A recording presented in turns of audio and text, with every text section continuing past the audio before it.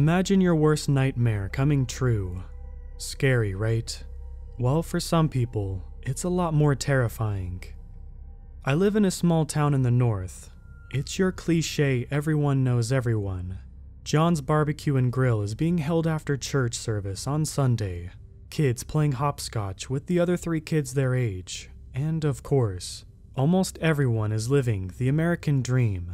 White picket fences surrounding a 2-story home with their kids and dog. I say almost everyone, 'cause some of us aren't so lucky. Yeah, sure, you could say I had a rough childhood. It wasn't the worst though. I still had a roof over my head and food to eat, and some friends. Well, behind my house, there are about 10 acres of land. Great for hunting, bad for getting lost. My parents, the kind souls they are, would let people hunt behind their house for free if they'd like to. Many people did. Of course, since it was free, the word went around town pretty quickly, and more people asked us to hunt. As more people asked, we obtained a reputation. Teens would say it's haunted, but the parents would make them hush up and be friendly. Of course, they were friendly. A town that is so worried about their own reputation, they get obsessed over every conversation. After working so hard, they wouldn't let their children soil it. The first Saturday night I returned home for winter break was easily the most horrifying experience I had ever witnessed. During my freshman year of college, I finally caught a break. A winter night, colder than an icebox. Well, that's expected. It's winter in the north. I was pretty bored and decided to call my friends to hang out. I called Sammy, Charles, and Alex. That was a mistake. Sammy, Charles, and Alex were all bored and thought, why not?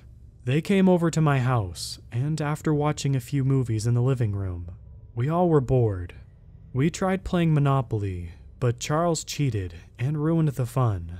Sammy jumped up like a kangaroo and asked, "Do you want to go back into the forest back there? Explore a little?" No way. First of all, it's way too cold out there. Secondly, we could get lost super easily. It's snowing, so we would probably lose our tracks and never find our way out.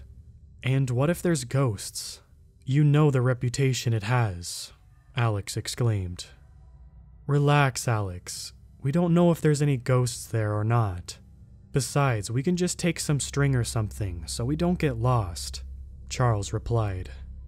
Well, it'll be fun, right? Just a few minutes in there, we'll be fine. We won't get lost. I tried to convince myself it would be fun, although I had always hated my backyard. I'm not a kid anymore. I can face my fears. Plus, the rumors were just immature teenagers trying to scare each other, right? Danny, are you serious right now? You hate that forest, Alex replied. I know, I'm not a kid anymore. I can handle it. Plus, those rumors must have been just rumors, to scare each other. The last time I went into that forest was 2 years ago. I didn't see anything noteworthy, I said. Okay, fine, I'll go. But if we see anything, I'm the first one out of there. Got it? Alex said. Great. Yep, got it, Charles replied. Okay, I said. I may be scared, but I'm not going alone. It'll be fine. Yeah, it'll be fun. I grabbed 4 spools of thick string, green, red, blue, and yellow, and 4 flashlights. We were walking outside when we realized how cold it was. I checked my phone. The weather app says it's only 20 degrees Fahrenheit, but it felt like maybe 12 degrees, if not less. The snow was up to our ankles. Luckily, we had boots. It felt as if we were standing in a thick slushy. Can we please hurry this up? I'm really cold, Alex said. Yeah, aren't we all? Sammy, Charles, and I replied. We continued walking until we got to the tree line. There were trees of all different sizes. Large, compact, lanky, narrow, overgrown. Any type of tree you could think of, it was there. The numerous branches had thick, fluffy snow on it. It was dark outside. In the forest, it was always dark though. The innumerable branches blocked any light from the moon and stars. Today was no different. I don't know why, but it felt much more isolated tonight. If it wasn't for my friends, I wouldn't have even gone close to the tree line, let alone actually go into the forest. Well, time to get this over with. I gave everyone their respective string color. Sammy blue, Alex yellow, Charles red, and me, I had green. I tied the strings to a tree, then to the person. The strings would allow us to go about 3,000 feet into the forest. That was more than enough for us. As we all know, it's colder than an ice bath, I said. Yeah, it's an ice box out here. I can feel my bones forming ice flakes, Charles replied uncomfortably. Sammy snickers as Alex frowns. Well, which way are we going? Want to split up? Sammy suggests. Are you serious? I finally agree to come out here, and you're already joking? Alex replies, disapprovingly. Oh my, Alex, take a chill pill. It was a joke. I wouldn't want to lose you in this forsaken forest. We'll stick together, so let's hurry up and get walking, Sammy says excitedly. We start walking, but going very slow due to the abundant amount of snow. We're only about 20 feet from the tree line, and the amount of snow has doubled. It's now at our shins. Well, I hope there isn't any additional snow further in. It's pitch black, so I handed everyone a flashlight. We continued walking until we hit a shallow river. Must have only been a few inches. I've never been this far into the forest. I assume we're about 200 feet in by now. My nose and ears are freezing, and I could barely feel my hands through my leather gloves. What is that? Alex says shakily. She sounds as if she's on the brink of tears. What's wrong? What do you see? I turn around to try to find her, pointing my flashlight in her direction. I almost dropped my flashlight. Alex has already dropped hers. Charles and Sammy mutter under their breath. Oh no. A spindly, humanoid creature is crawling on the riverbank. It had penetrating yellow eyes, a mouth with teeth so sharp and decayed. The top of its head is caved in and appears to have some sharp teeth protruding out of it. The limbs were nothing but bones covered in pale white skin. Our flashlights stopped working. What is that? We dashed toward the tree line. It's so hard to run shin deep in snow. Was I just imagining that? Nothing in the world looks that scary. Is the icy weather getting to my head and causing hallucinations? I felt my heart beginning to race and my head ached. My whole body felt uneasy and lightheaded. Alex, Sammy, Charles, where are you? I yelled. I could barely see. Danny, is that you? Charles came out, leaning against the tree for support while trying to catch his breath. Yeah, it's me. Did you see that thing? Are you okay? Where are the others? I felt like I was about to have a heart attack. Are they okay? Did that thing take them? I don't know what that was. We need to go back and search for Sammy and Alex. A voice came out of the forest. Don't worry, we're fine, Sammy replied. Both Sammy and Alex came out, holding each other's hands. Alex, just like Charles, was propped up against a tree for support. Let's get out of here. I ran as fast as I could in knee-high snow. I saw something in the corner of my eye. Is that a man in a cloak and a top hat? No, the weather got to my brain. I'm seeing things now. I arrived at the sliding glass back door. Hurry, I yelled to Sammy and Alex. Once they entered, I slammed it shut, locked it, and closed the curtains. I ran to turn on the heater and put the teapot on to boil. We were all in hysterics. That thing must have been a malnourished coyote. Nobody wants to talk about it. Yet, I guess that's understandable. I don't want to interrupt the silence. Everyone just needs to gather their thoughts and calm down. Well, don't just stand around here. What was that? Sammy cried. I don't know. Obviously, it was something like a ghost, Alex replied. I'm going home. Sorry, Danny. I can't stay here, Charles said. Yeah, I'm going too. Good night, Danny. Stay safe, Sammy declared. Wait, please don't leave me here alone. They can't just leave me here alone with that thing, can they? I'm going with Sammy. I'm sorry. Bye, Alex said, sounding panicked. So, they're just going to leave me, just like that. How could they? Fine, I'll just stay here.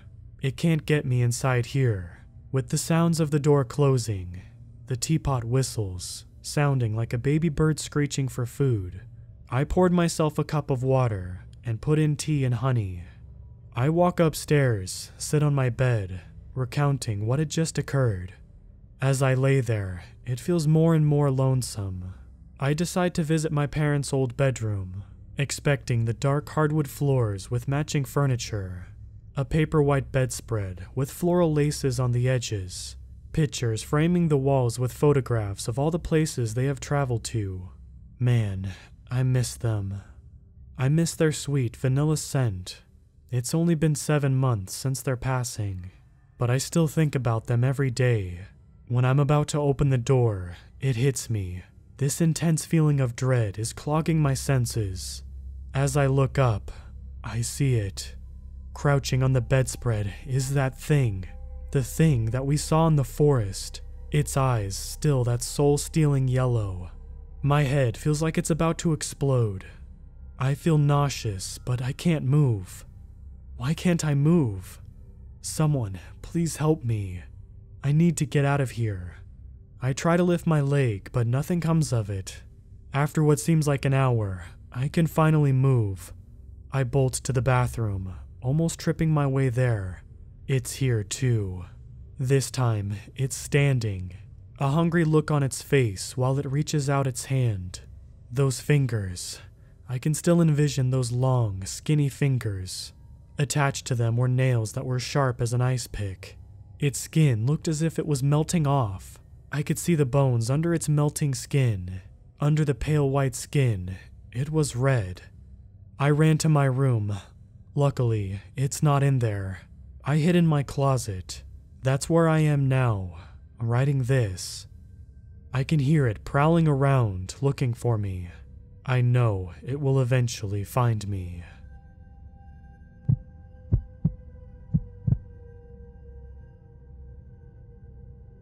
This series of supernatural events I'm going to recollect to you has been kept extremely confidential and non-disclosed for a good 15 years. I was involved with this particular case back when I was a rookie, only being an officer for about a year and a half.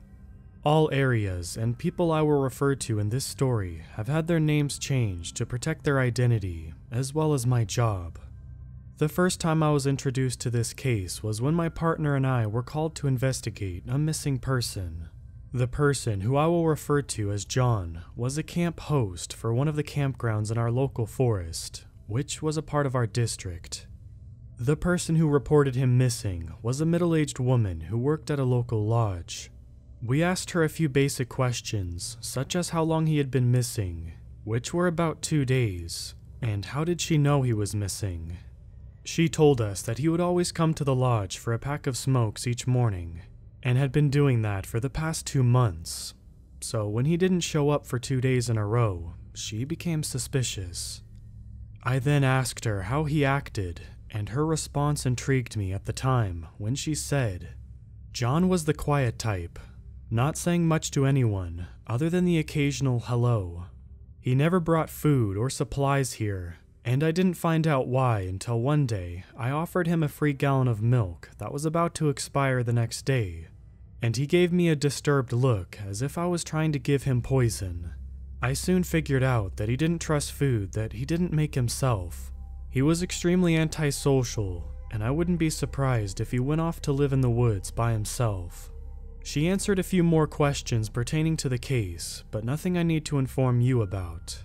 Soon after we finished questioning her, we went to go check out the campground he was in charge of, which was only about 5 miles from the lodge, but on a winding dirt road that went up the side of a mountain. When we first arrived to the campground that John was in charge of, we noticed that it had not been well kept and maintained. The fire pits were full of ashes, and the bathrooms looked as if they hadn't been cleaned for months, with many different substances and graffiti coating their walls. After we surveyed the other campsites and introduced ourselves to the families who were camping there, we went to visit the man's trailer, which was isolated at the end of the loop. Surprisingly, his campsite was clean and had been taken great care of.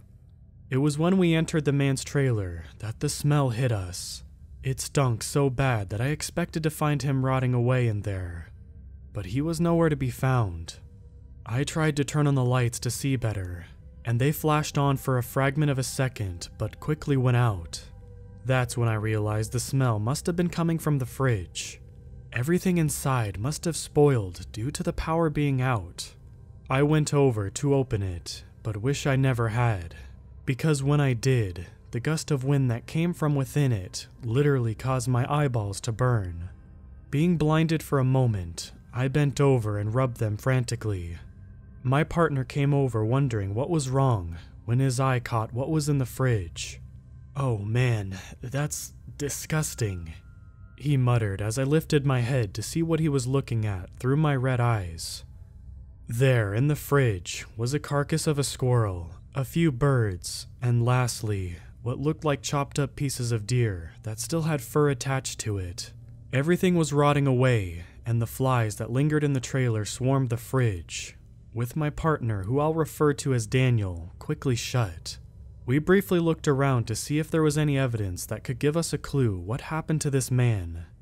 Right before we were about to leave, I saw the edge of what looked to be a book poking through underneath the mattress. I grabbed it and walked out of the trailer to escape that dreadful smell that had my eyes still burning and watering. The book felt cold in my hand, even though the sun was blazing. Upon opening it, I felt the world around me seem to stop as the wind came to a halt. Even the birds stopped chirping. "Do you feel that?" Daniel asked me as he looked about. "What?" I replied, wondering if he felt the same silence that I did. "Can't really explain it, but I feel as if something's watching us," he said as his head twisted about. I don't know if my mind was playing tricks on me, but I felt that same eerie feeling. "Yeah, and did you hear everything go silent?" I asked back, wondering what was going on. "Uh-huh, let's report back to the chief and get out of here," he said while walking back to the vehicle. We then heard a raspy whistle cutting through the silence that caused us to quicken our pace, trying to leave the area as fast as we could. Glancing at the book in my hand, I wondered what to do with it. I was supposed to turn it in as evidence, but decided to hold on to it for just a bit before turning it in. I was honestly curious to see what type of book this guy had, because of how unusual he seemed to be. Looking back now, I wish I would have just turned it in as evidence, because what I found inside was sickening to the very core.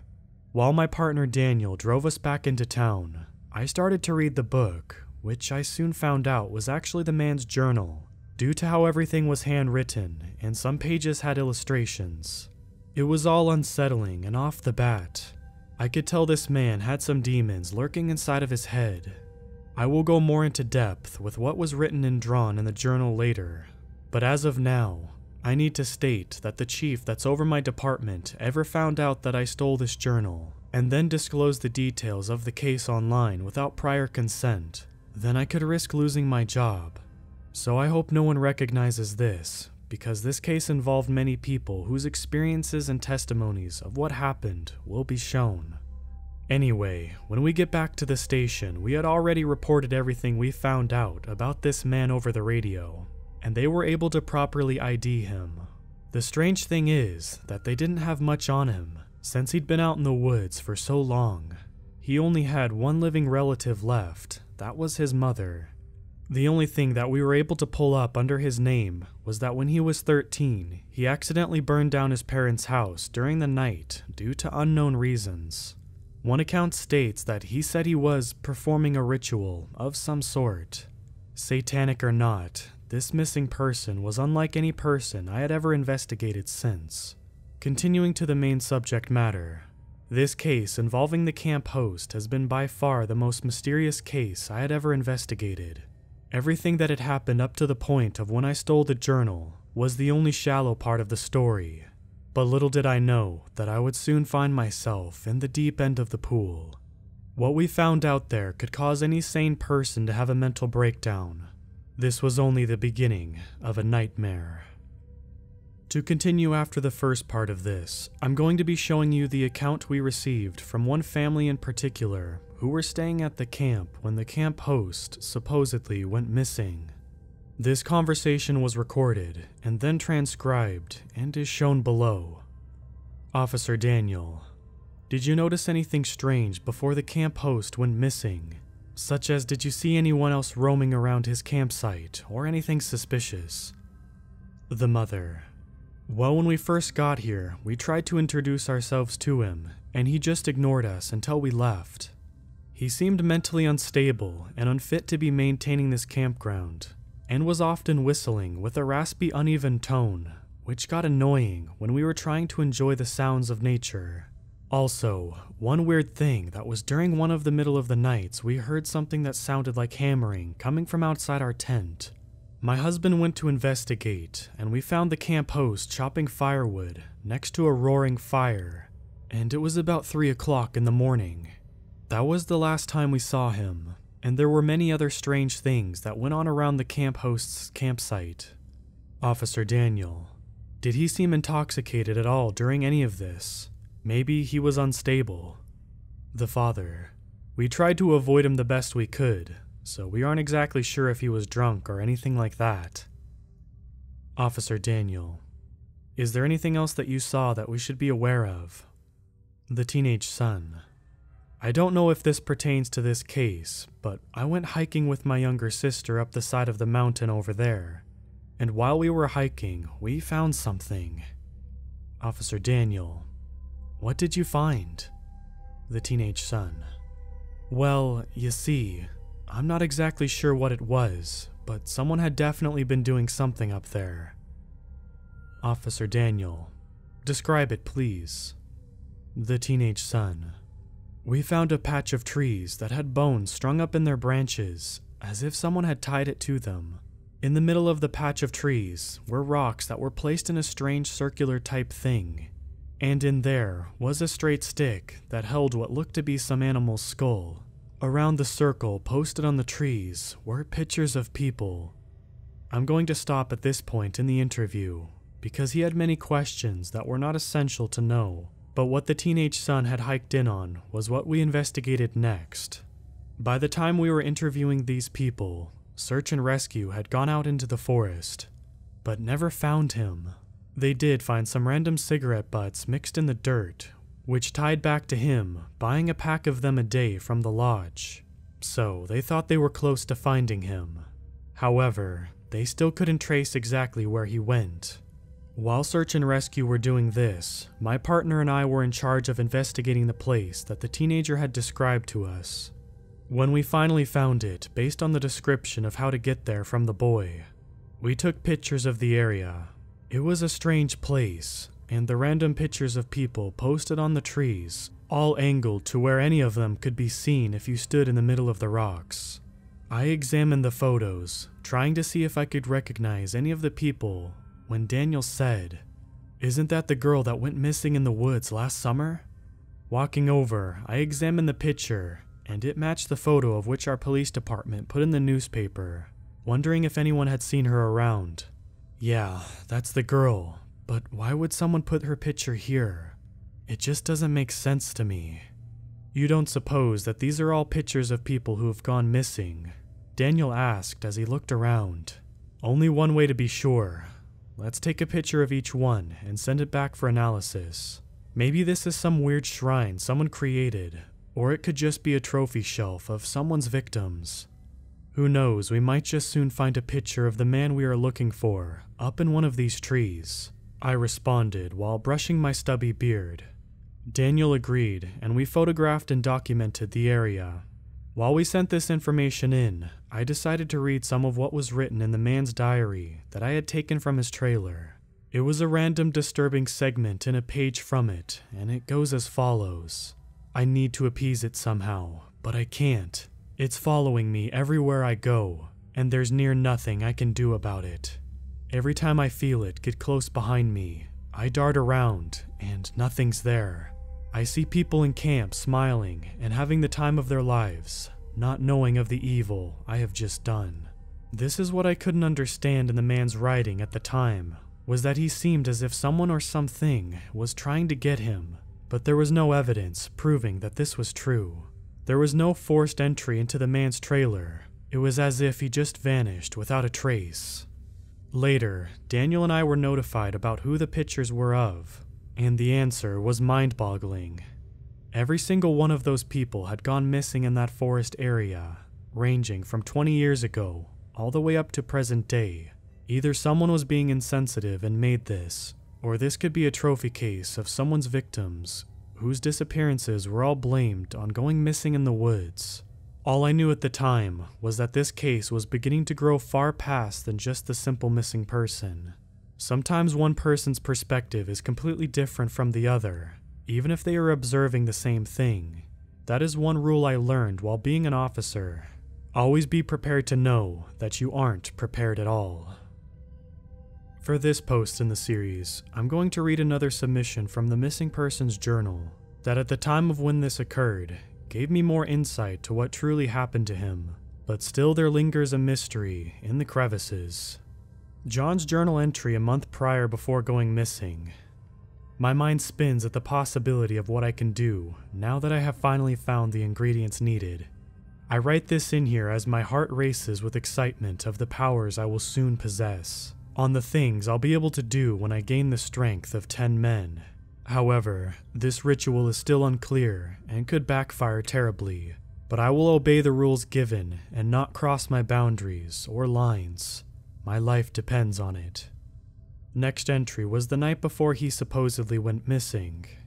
What I have done jumping into something so stupidly, having people around, and to be caught off guard as I was.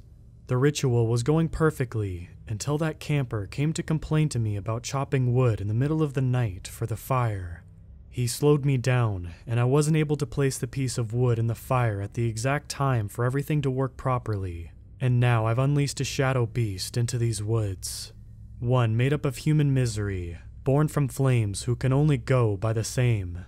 But as soon as it arose from the flames, it inhumanly darted into the woods, escaping the words I tried to mutter out to cease it from existing. But now there is nothing I can do to stop it. Its hunger for a host is unquenchable. I know that soon it will come for me, but I will be the first of many.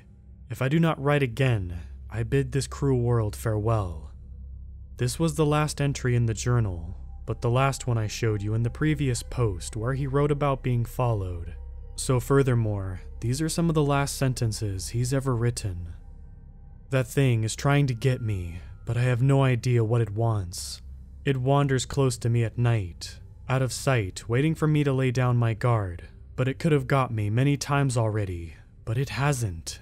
And I truly don't know why. The only thing that I can imagine is this thing wants to take over me, possessing me and gaining complete control of my actions. Soon after, it would commit the most heinous crimes that anyone could imagine. If this would happen, it would probably destroy the shrine I made to pay respect to the ones who've gone missing, to the wandering spirit I unleashed into the same forest about 20 years ago. All of those people gone because of me. And I fear that if I don't maintain that shrine, they will come back to haunt me. I have dug myself a hole too deep to get out of, and now I pay the consequences. If someone finds this journal after I am gone, then you need to understand this. That thing won't rest no matter what, and can only be eliminated by fire. Torch the forest for all I care, if that's the only way you can eliminate it. Also, if I end up missing, whatever you do, don't go looking for me. because it won't be me. After reading that last sentence for the first time, my body ran cold, but my young instincts kept reminding me that most of the things that this guy wrote in his journal didn't make any sense. So, as one of the pages had nothing but gibberish scribbled on it with pictures of a human goat thing with a long snake-like tongue. So I took everything he wrote with a grain of salt. In general, the book as a whole just gave me bad vibes every time I held it or dealt with it. After I finished reading through it, and trying to understand everything this man was talking about, I slipped the journal in with the other evidence involved with the missing persons case. No one even noticed because this forest was known too often to have people go missing, which meant that cases like this one weren't a priority. However, all these people going missing made me think about when John wrote about releasing a wandering spirit into the woods, and he made that strange shrine that the teenager stumbled upon to try to appease the spirits of the people who were taken by it. In my entire life, I never would have thought that something this dark could occur in my hometown where I spent the majority of my youth playing in the same woods, because there's not much else to do in a small town like this one. Being involved in this case made me never want to do anything outdoors again, because who knows what's lurking out there among the trees. All of this seemed so crazy to me at the time, and the time and effort put into the case was all meant to find some lunatic who believes conjuring spirits and gaining powers through rituals and other strange things like that.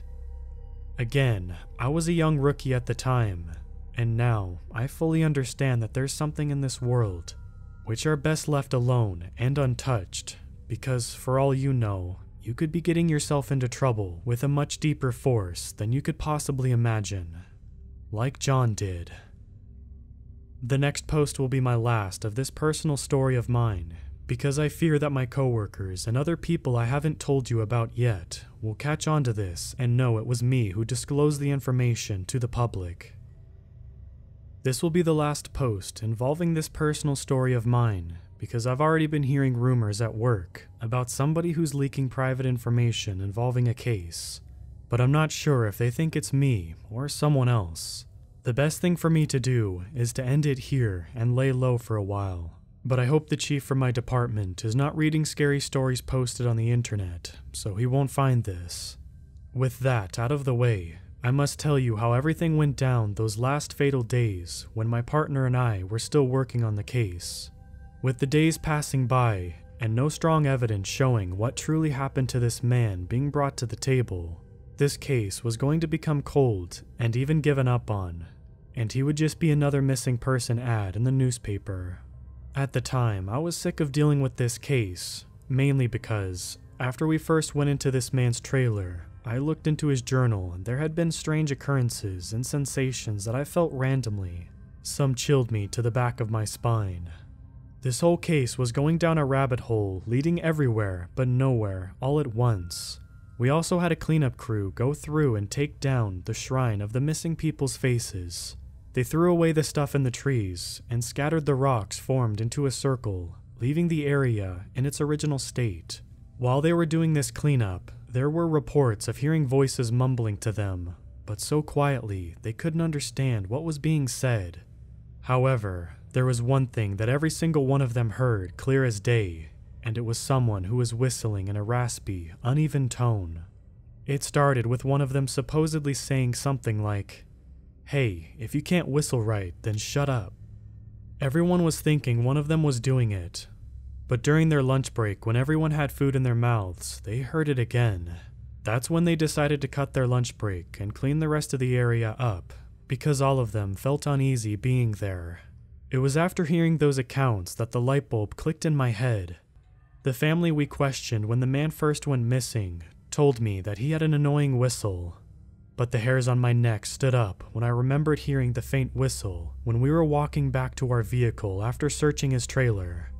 This guy must have been playing tricks on us for his own amusement, and probably enjoyed seeing us get all turned around while trying to figure out what happened to him. I told Daniel my story, and he was skeptical at first, but soon understood where I was coming from with my argument.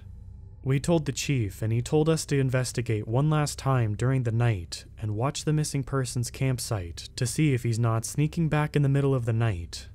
The deal was that if we found him, the case would be dismissed. But if we didn't see anything, the case would become cold, and all investigation involving it would be terminated. We agreed and drove back to the woods to stay the night, patrolling the area. It was a night that would scar me for the rest of my life. While we were patrolling the area before the sun fully hid behind the mountains, we talked to a few of the campers staying on the campground, and they seemed distressed. We asked them what was wrong, and they said they kept hearing some whistling, but couldn't figure out where it was coming from. Even when they walked down to the lake, it seemed to follow them, and because of this, they planned to cut their vacation short and get out of here. It probably made them feel more paranoid after hearing about someone go missing here in the past week, especially when they were constantly seeing officers from search and rescue. I responded saying, if I were in your shoes, then that would be exactly what I would do too. We talked a little longer, but Daniel insisted that we needed to keep a better eye out for the man, just in case he returned. I understood, and we drove to where we could see the man's camp trailer, but were still well hidden. That's when the waiting begun until midnight. The full moon illuminated the ground, causing our visibility of the man's trailer to still work out without the need for a flashlight.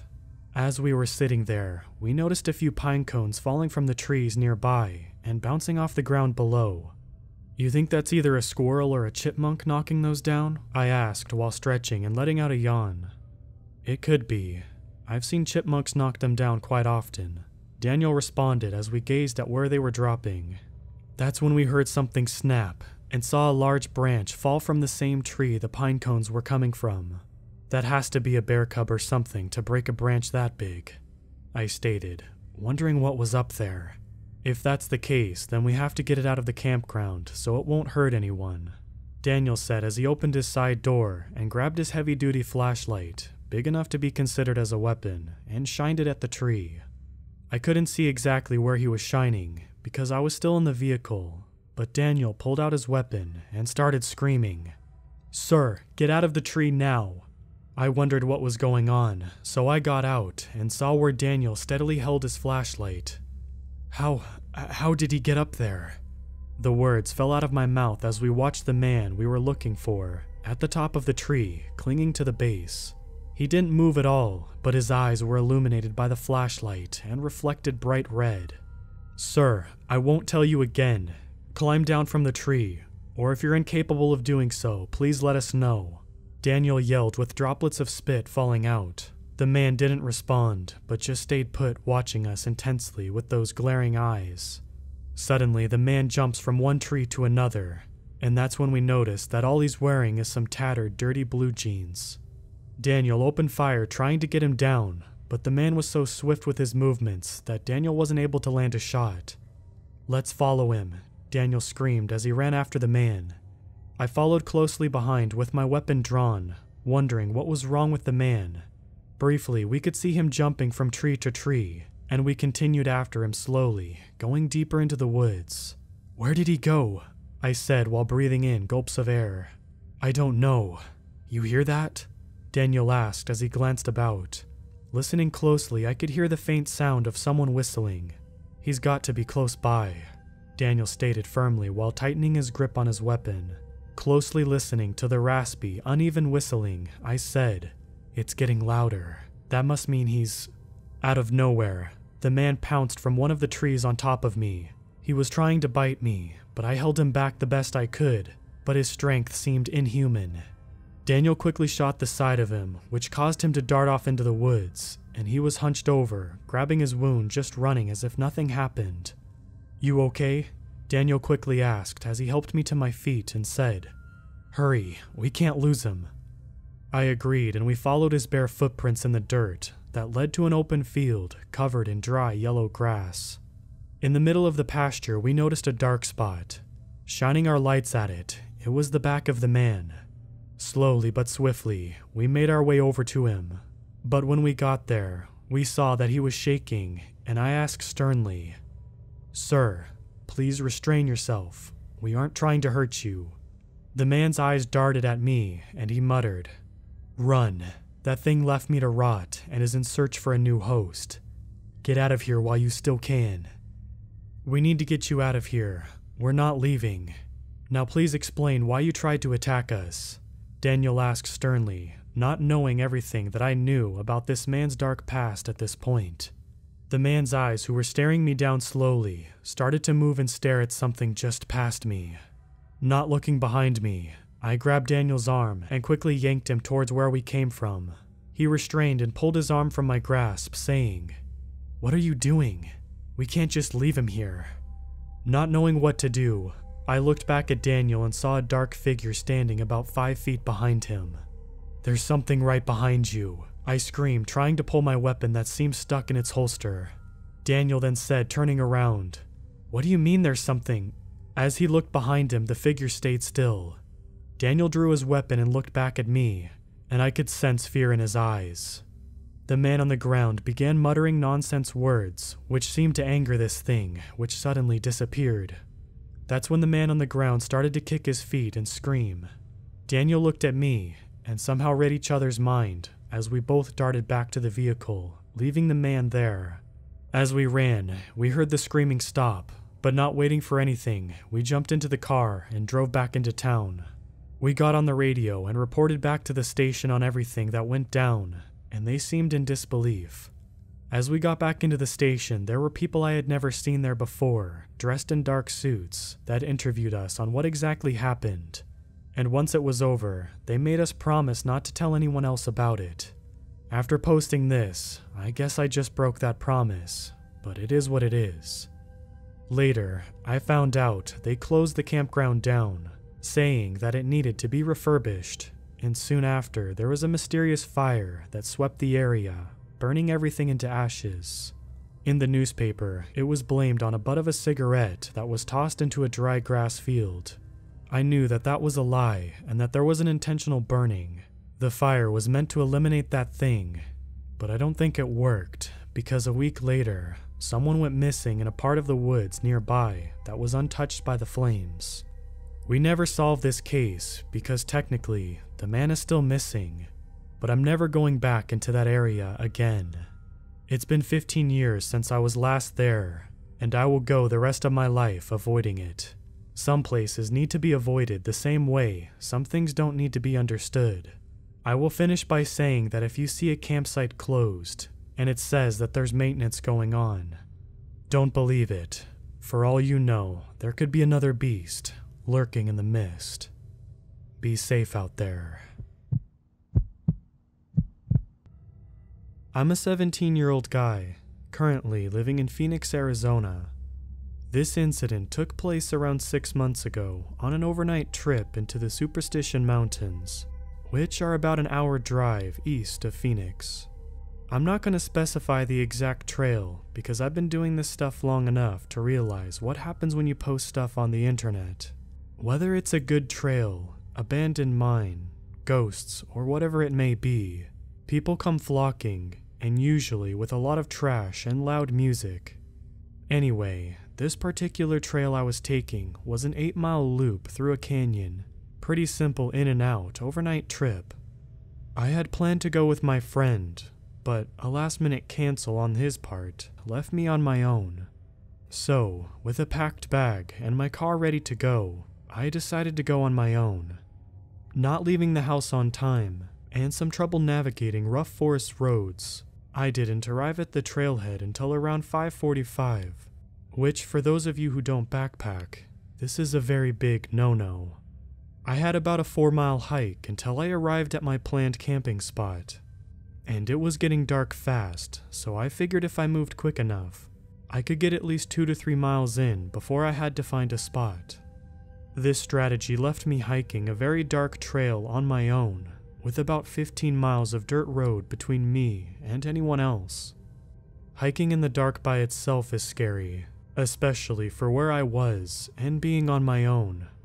Eventually, it got so dark I could only see where my headlamp was pointing, and that's when I figured I needed to stop and get my camp set up.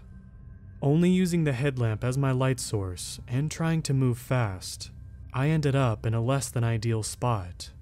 There was some burnt pieces of wood and the remains of a fire circle, so it looked like people had been there before, but definitely not recently. My first priority was to get a fire going. I scanned the area around me and was able to find some dry wood, and I got the fire going. I got my tarp set up and cracked open a can of chili mac I had brought for myself and was very much looking forward to eating. I was feeling good. My camp was set up and my food was on the fire. The feeling of uneasiness from the hike in had almost gone away, but it was still there. Side effect of camping alone in remote areas. To fully understand what happened, I have to explain how my camp was set up. The site I had picked was a small clearing surrounded by large pine trees with the trail about 30 feet to my left. There was a small circle of light from my fire, and everything past it was pitch black. I was sitting on the ground near my fire, eating my dinner, when a small rock about the size of a marble was thrown into my camp. I looked at the tiny rock in shock, as I was positive I was the only person on the trail that night. I immediately turned my light and faced it toward the area where I had seen the rock come from. Due to the density of the pines and brush, I could only see about 10 feet. I spent the next 15 minutes in disbelief as I scanned the tree line that surrounded me, searching for what or whoever had thrown the rock, not daring to stray too far from my fire. After sitting back down and spending the rest of my time on high alert, I was able to convince myself that I had somehow kicked the rock, or it had fallen from a tree. That night, I awoke to the sound of rustling leaves, barely audible, but still there. I was still in a sleepy daze as I listened. The rustling of leaves got harder to hear, and I assumed they were moving away from me. I went to grab my handheld flashlight that I had left next to me when I had fallen asleep, but I soon came to realize that it was no longer there. I stood up in my sleeping bag and ducked out of the tarp and looked around. I was able to see a light off in the woods. It couldn't have been more than 15 feet away. It was my flashlight, laying on the ground on a pile of leaves. The flashlight that I had left sitting right next to me when I had fallen asleep a few hours ago was now 15 feet away from me, past the tree line. I quickly slipped my boots, clutched my knife in the other hand, and keeping my head on a swivel, I weighed my options. Stay here and wait out the night, or attempt the 3-mile hike back to the car in the dark. I figured that whatever, or whoever was out there with me, was definitely going to have a better advantage if I was on the trail without a light. I decided to stay at the camp and waited out the night there. Eventually, it came back. I could hear it walking through the woods. It was far off, but I could hear it. It sounded like someone was leisurely walking by, like they were on a stroll without a care in the world. Sometimes it would walk far away, and I would lose the sound of its steps, but then it would return, still faint as ever. This went on for about 3 or 4 hours until the steps got closer and closer. Now they were about 7 feet from me. At this point, the fire had become very small, as I had run out of wood in my pile. The footsteps stopped, and everything went totally silent. I sat there still for 2 hours, clutching my knife in my hand and praying I wouldn't hear anything else. I stayed like that until the sun cast enough light that I could see that I was alone in my campsite. I packed my things and speed-walked the 3 miles down the trail I had taken. I arrived at the empty dirt road where my car was parked. I nearly sprinted to my Subaru as I unlocked it, jumped in and drove, not stopping until I had put at least 20 miles between me and that place. I ended up in a gas station in Apache Junction to buy some Red Bull, but mostly just to see and or talk to another person. As I exited the store, I was able to read something that was written in the dust on the back window of my car. It said, "Sleep well." This story happened during my teenage years, at 15 or 16 years old. I lived in a small town of 2,000 people, mainly surrounded by boreal forest, in a region of Quebec, Canada. This place was great, as we often saw deer, and it was usually a quiet and safe place. To give a bit of context, my house was located at the end of a dead-end street, and the only light source at night was my house's. There was a single street light at the end of the road, but it only lit up part of the street and the forest behind it. We were a dog family. I only had small dogs when I lived there. Every day we needed to let them out to pee, as all dogs do, but at night they were almost impossible to see because of the darkness. Our terrain was kind of big, and the light sources were weak. I was a gamer at the time, and I was often up late, so I was the one who needed to take the dog out to pee at 2 a.m. because it stayed with me while I was playing. One night, I opened the door and waited for my dog to do his thing. While trying to look at it, I was only able to see the reflection of the light in its eyes when it looked at me. I started to look around, because there was sometimes deer sleeping in the woods under the streetlight, or wild turkeys roaming around, when a little dark spot caught my attention. It looked like a human head coming out of the bushes, but I wasn't able to see it because it was a bit in the dark. I don't want my dog to run after whatever it was. It had a tendency to run after wild animals, so I called to it.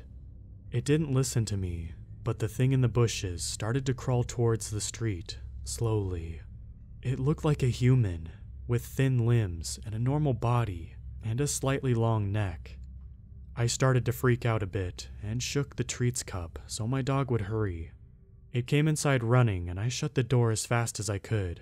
I turned off the lights in my house so I could have a view of what was outside. The strange animal crawled fast, almost running like a dog with every limb broken, as an improvised crawling movement. The animal passed under the light, where I saw it had no fur, like a shaved animal. It was disgusting. I was afraid and standing in the dark.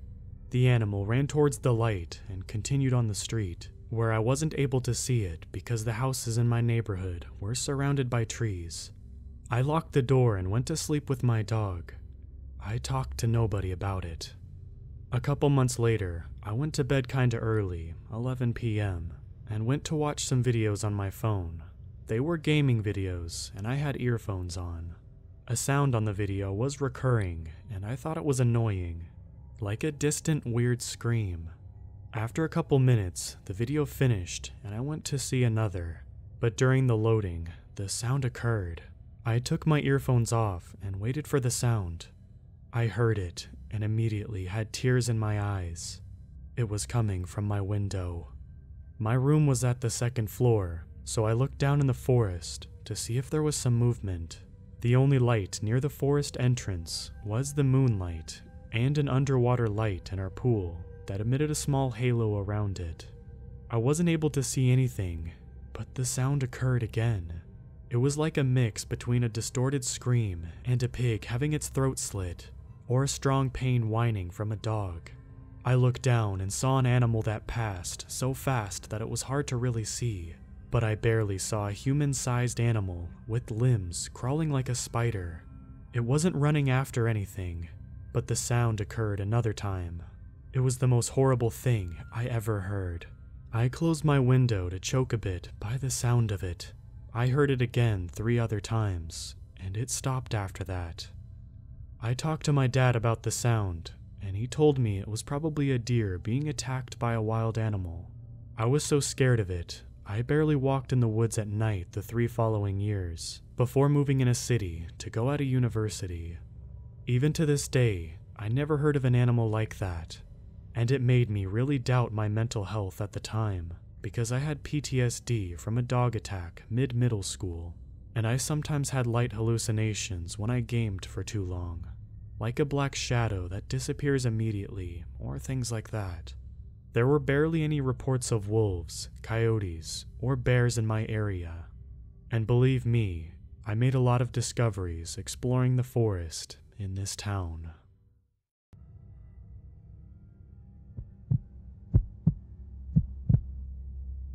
I am posting this because I am truly out of options.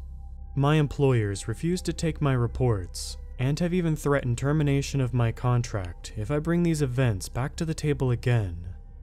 The local authorities are dismissive, or even worse, accuse me of substance abuse and mental instability.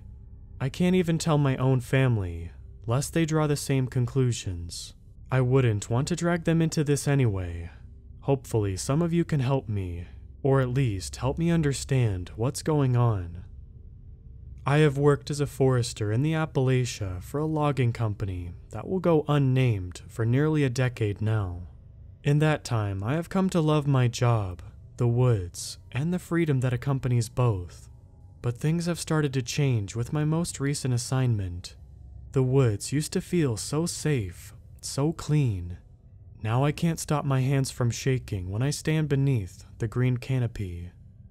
So we're all on the same page. I'll walk you through the fieldwork of my profession. First, the company assigns me to a tract of land they have recently acquired. I do some less exciting prep work in the office, satellite imaging, GIS, property analysis, etc., and then I head out into the field.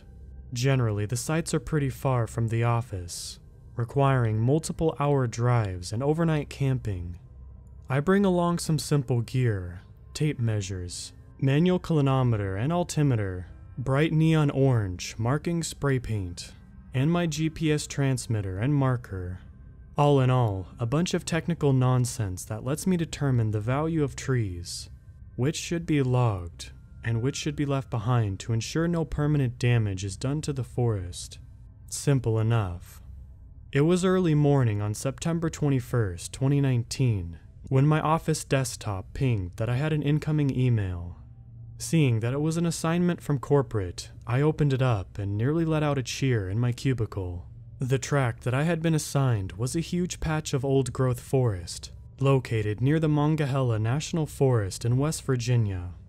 For those of you who don't know, an old-growth forest is a wooded area that has not been disturbed for hundreds of years, allowed to grow and develop in its natural state without intervention by farming, construction, or logging. Many old-growth forests haven't been touched since the settlers arrived, and some even before then. In any case, this was cause for celebration. Old growth is increasingly rare and amazingly beautiful, and I was the one assigned to explore it. Of course, this was bittersweet, seeing as I would be the last to see it in its undespoiled state before I gave the loggers the go-ahead. I spent the morning in my office packing my things and loading them into the tiny white Ford Ranger, lovingly nicknamed Piper, that the company had provided to me when I started working for them. She was a rugged little thing, having carried me through the mountains for almost a decade without protest. Of course, she wasn't without her quirks: crank-operated windows, a rattling tailgate, and an AC that hadn't functioned since 2011. But I loved that tiny little truck. Piper and I set out around noon, making good time on the 4-hour drive through the rugged depths of West Virginia. We arrived at the old trailhead that would deliver me to my tract late into the afternoon. As I strapped my heavy backpack on and locked Piper up for her stay at the edge of the woods, I breathed deeply, taking in the heavy scent of the forest earth and the sound of the wind and birdsong through the treetops. Giving my truck a pat on the hood, I turned and made my way off the country road and onto the narrow dirt track that wound into the woods. The hike to the old-growth stand of trees took about an hour of brisk trekking, the path becoming more and more overgrown as I progressed. It was obvious this trail hadn't been consistently used for years, probably decades. Nearly to my destination, I happened across what should have been the first sign that something was not right. An ancient sycamore tree stood in the center of the path. Had it been any other species, I would have sidestepped and kept plugging ahead. But sycamores had always been my favorite trees, so I looked upwards to admire the old beauty. About 12 feet off the ground, twisted and woven through the tangle of white-barked branches, was a decomposing skeleton of a deer. Scraps of fur and mummified tendons the only things holding it together as it dangled from the tree. I gasped and stepped back from the initial shock, the staring skeletal visage of the old deer being the last thing I expected to see. My first thought was a mountain lion or a similar predator had hauled the animal up there to feast upon. Carnivores like that were pretty rare in the area, but I had guessed it wasn't entirely out of the question. But my confusion spiked, and the rumblings of dread gestated in my gut when I looked a bit closer. It was difficult to tell due to the distance from the forest floor and the amount of time the deer had been up there. But as I squinted, I started to notice something haunting. The decrepit animal remains were not simply jumbled up in the tree branches. They were lashed into place by scraps of rope and cloth. Someone had hauled the deer 12 feet up in the sycamore tree and tied its limbs and joints so it would stay suspended up there. Directly beneath the nearly completely rotted animal, barely visible due to age, was carved a simple O, presumably put onto the bark by whoever took the time to create this macabre installation. I was understandably shocked and confused by this discovery, but the apparent age of the carving and carcass eased my worries a little. Whoever had done this obviously done their work months ago. I resolved that until I happened across fresher work, I was unlikely to run into anyone else out here in the woods. Having reassured myself for the moment and excited to lay eyes on the rare old growth, I carried on down the trail towards my destination. I reached the edge of my assigned stand around 6:30 at night. The old, ill-maintained trail terminating in a small clearing on the border of the forest I hiked through, and the secluded acres of old growth that waited beyond. I gazed awestruck at what waited for me. Ancient tree trunks that soared stories high, capped with dense foliage that cast the groves beneath the placid twilight. One of the defining features of old growth is the lack of understory. Smaller plants robbed of the sunlight by the canopy above. This means that you can see much further than you could in a different forest, where brush and vines might block your view. In the old growth ahead of me, I could see deep into the canopy-shaded woods, darkness enveloping the trees that grew in twisted and gnarled shapes. Ancient beings shaped by countless years into warped and beautiful lines. I was nearly overtaken by the sight, a view so few people are able to look upon in this modern age. Even though I was nearly shaking with excitement to explore the acre's large stand of forest ahead of me, I knew that daylight would not last much longer. I would have to push off starting my work until the next day, working quickly to pitch my tent and create a small stone ring to act as a fire pit, before nightfall overtook my new campsite. The first night on the edge of the old-growth forest was so quiet. As I lay tightly wrapped in my sleeping bag, staring up through the vent net in the roof of my tent toward the stars above, I heard almost none of the sounds one might expect from camping deep in the woods. No night birds called, no insects buzzed. The only sounds were the rushing of the wind through the leaves, and once a mournful sound of an owl hooting somewhere within the ancient grove beyond the camp. I sat there awake in eerie silence for nearly the entire night, partially perturbed by the quiet but mostly entranced by the beauty of the starlit sky filled with excitement for the day to come. I eventually drifted off to sleep around 2 a.m. At 5:30 in the morning, I was awoken by the electronic chirping of my watch alarm, signaling the start of my day. Groggily sitting up, I immediately regretted not forcing myself to sleep earlier. Yanking the zipper of my tent flap and exposing myself to the chill morning air, I rose to a stoop and began to exit my tent. As my head left the tent, I stopped, frozen and staring. I was staring down the barrel of a pump-action shotgun, clutched in the hands of a middle-aged bearded man. He wore old flannel and denim, a stained old baseball cap over the mop of gray hair. His face was cracked and split by intricate wrinkles, the telltale aging endured by a man who had spent his life outdoors. His gray eyes squinted as he met my shocked gaze, lowering the gun. "Well, crap. I'm sorry, son. I didn't expect anybody." "What do you mean you didn't expect anybody?" I asked, anger boiling to the surface as the shock of surprise ebbed away. "You walked into a campsite at 5 in the morning. Why wouldn't there be anybody here?" His gnarled face didn't change from its stony demeanor. "Look, boy, I said I was sorry. No harm, no foul, right?" He shrugged nonchalantly, irritatingly dismissive of the fact that he had a loaded gun pointed between my eyes mere moments ago. He slung the weapon over his shoulder and extended a hand to help me out of my tent. Most tents you find up here are empty. It took a moment for what he had said to sink in. What do you mean?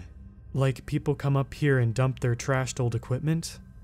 Disappointment began to brew as the thought of the old growth filled with trash entered my mind. Nah, son, nothing like that. Just exactly what I said. The tents you find up here are always empty. The name's Randy Davidson. This plot belonged to my grandpa, and his grandpa before him. His West Virginia drawl was thick and slow as he gestured toward the old growth stand. Before grandpa sold it to National Forest folks, eminent domain and whatnot. I furrowed my brow. Not only had I had the shock of my life less than a minute ago, now I was listening to the family history of some Appalachian backwater dude. My patience grew thin. So is that why you go around poking in other people's stuff? Scaring them when they wake up? For old time's sake? Randy squinted again, unimpressed with my impatience. Look, boy, all I'm gonna say is you better watch yourself out here in these woods. Grandpa used to tell stories. Was happy to have the feds take his land off his hands. Just pack up and leave is my advice. And with that, he turned and started walking away in the direction he came from. I stood there in uneasy silence and just watched him go. Was that a warning or a threat? And what could he have possibly meant about empty tents? His message had surprised and confused me as much as his sudden appearance in my camp. The early morning light grew brighter, and the mist that clung to the ground burned away as I gathered my things and prepared for my first foray into the old growth stand. I nearly inhaled my breakfast, excited to start my work. Then, pack filled and secured, I stepped beyond the edge of the grove. The old growth was breathtaking. Ancient trees surrounded me as I walked, dark twisting shapes disappearing into the shadowy canopy high above. No underbrush cluttered the ground, just stoic old boulders and thick sheets of soggy moss. The dense cover of leaves above cast the entire huge stand in the eerie pall of cool shade.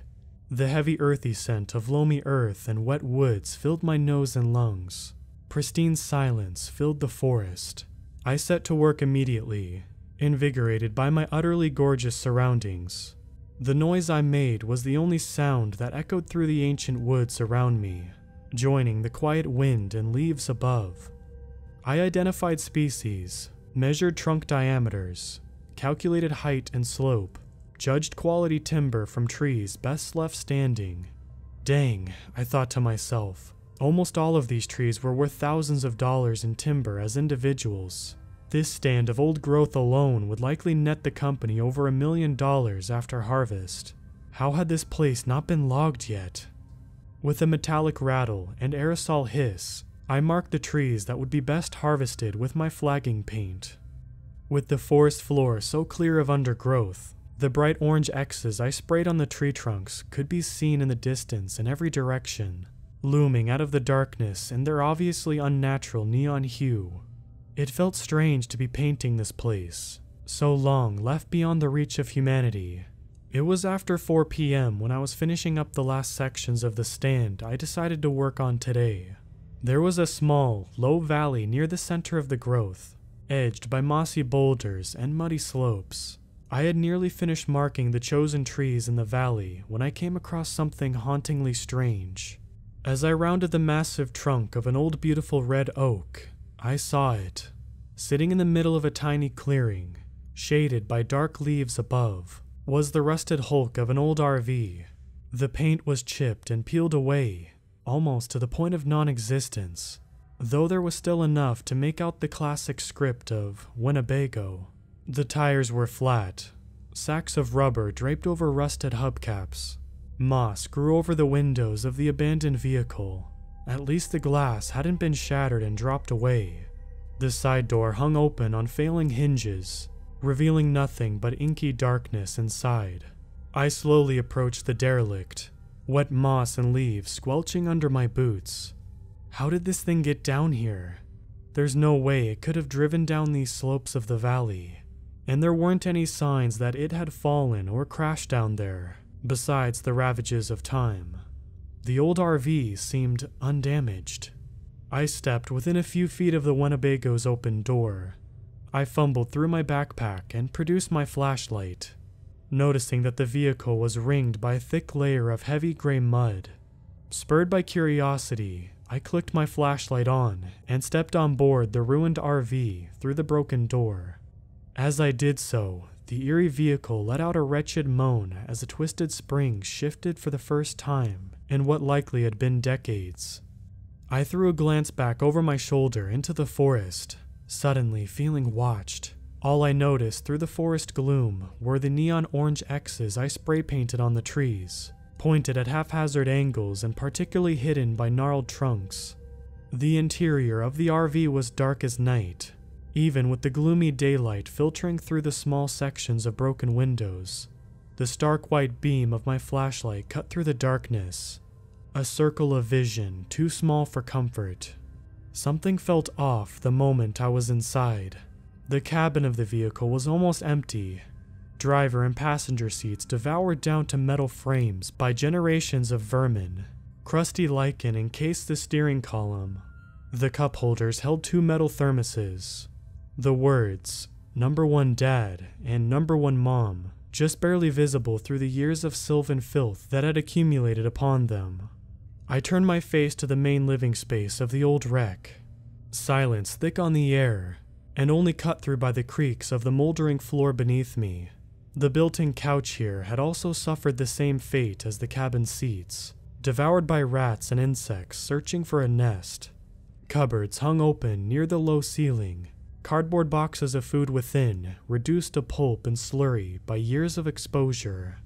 I shone my needle of light across the room, noticing the narrow door at the rear. It hung barely ajar, a crack of darkness presumably leading to the RV's bedroom. As I stepped closer, a stench of mildew and wet dirt grew almost overpowering. With a groan of rusty hinges, I pushed the door open.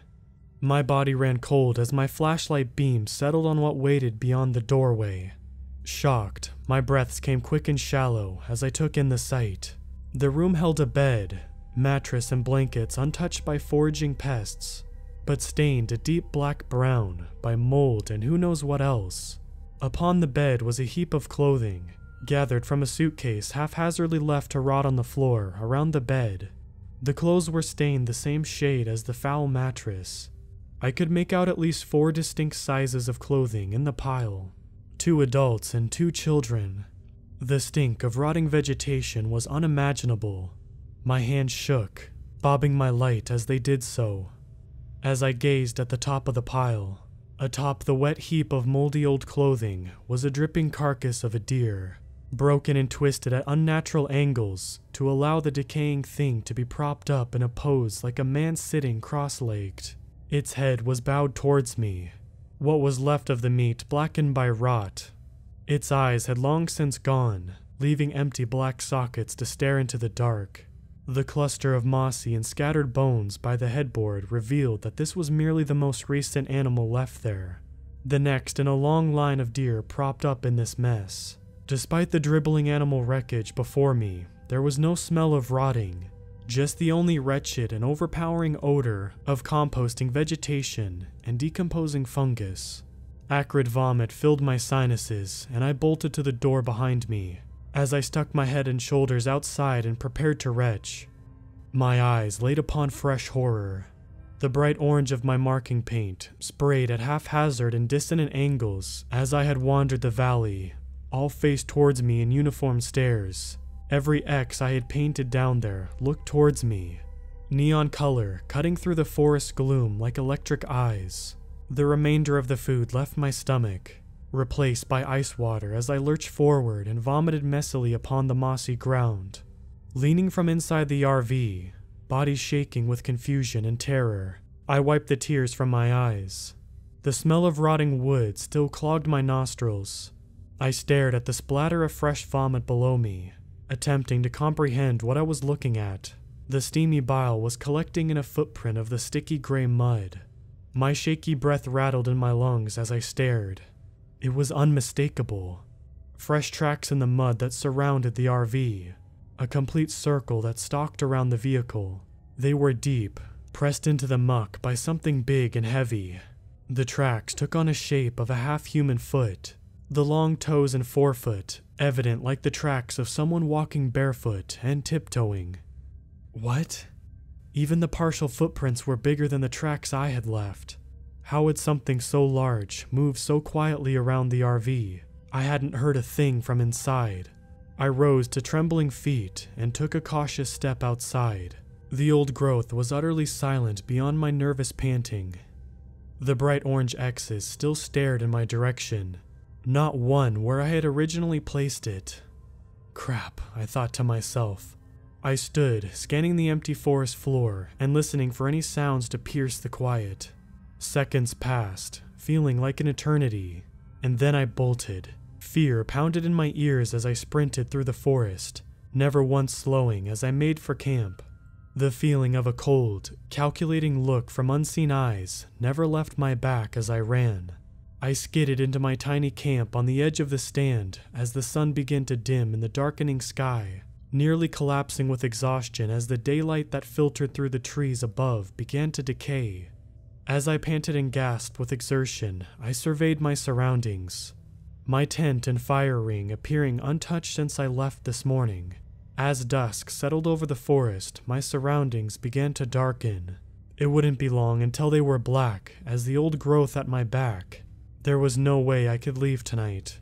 Even if I wasn't petrified to be out in the dark, there wasn't any chance I could find my way back to Piper through the dark and unfamiliar woods.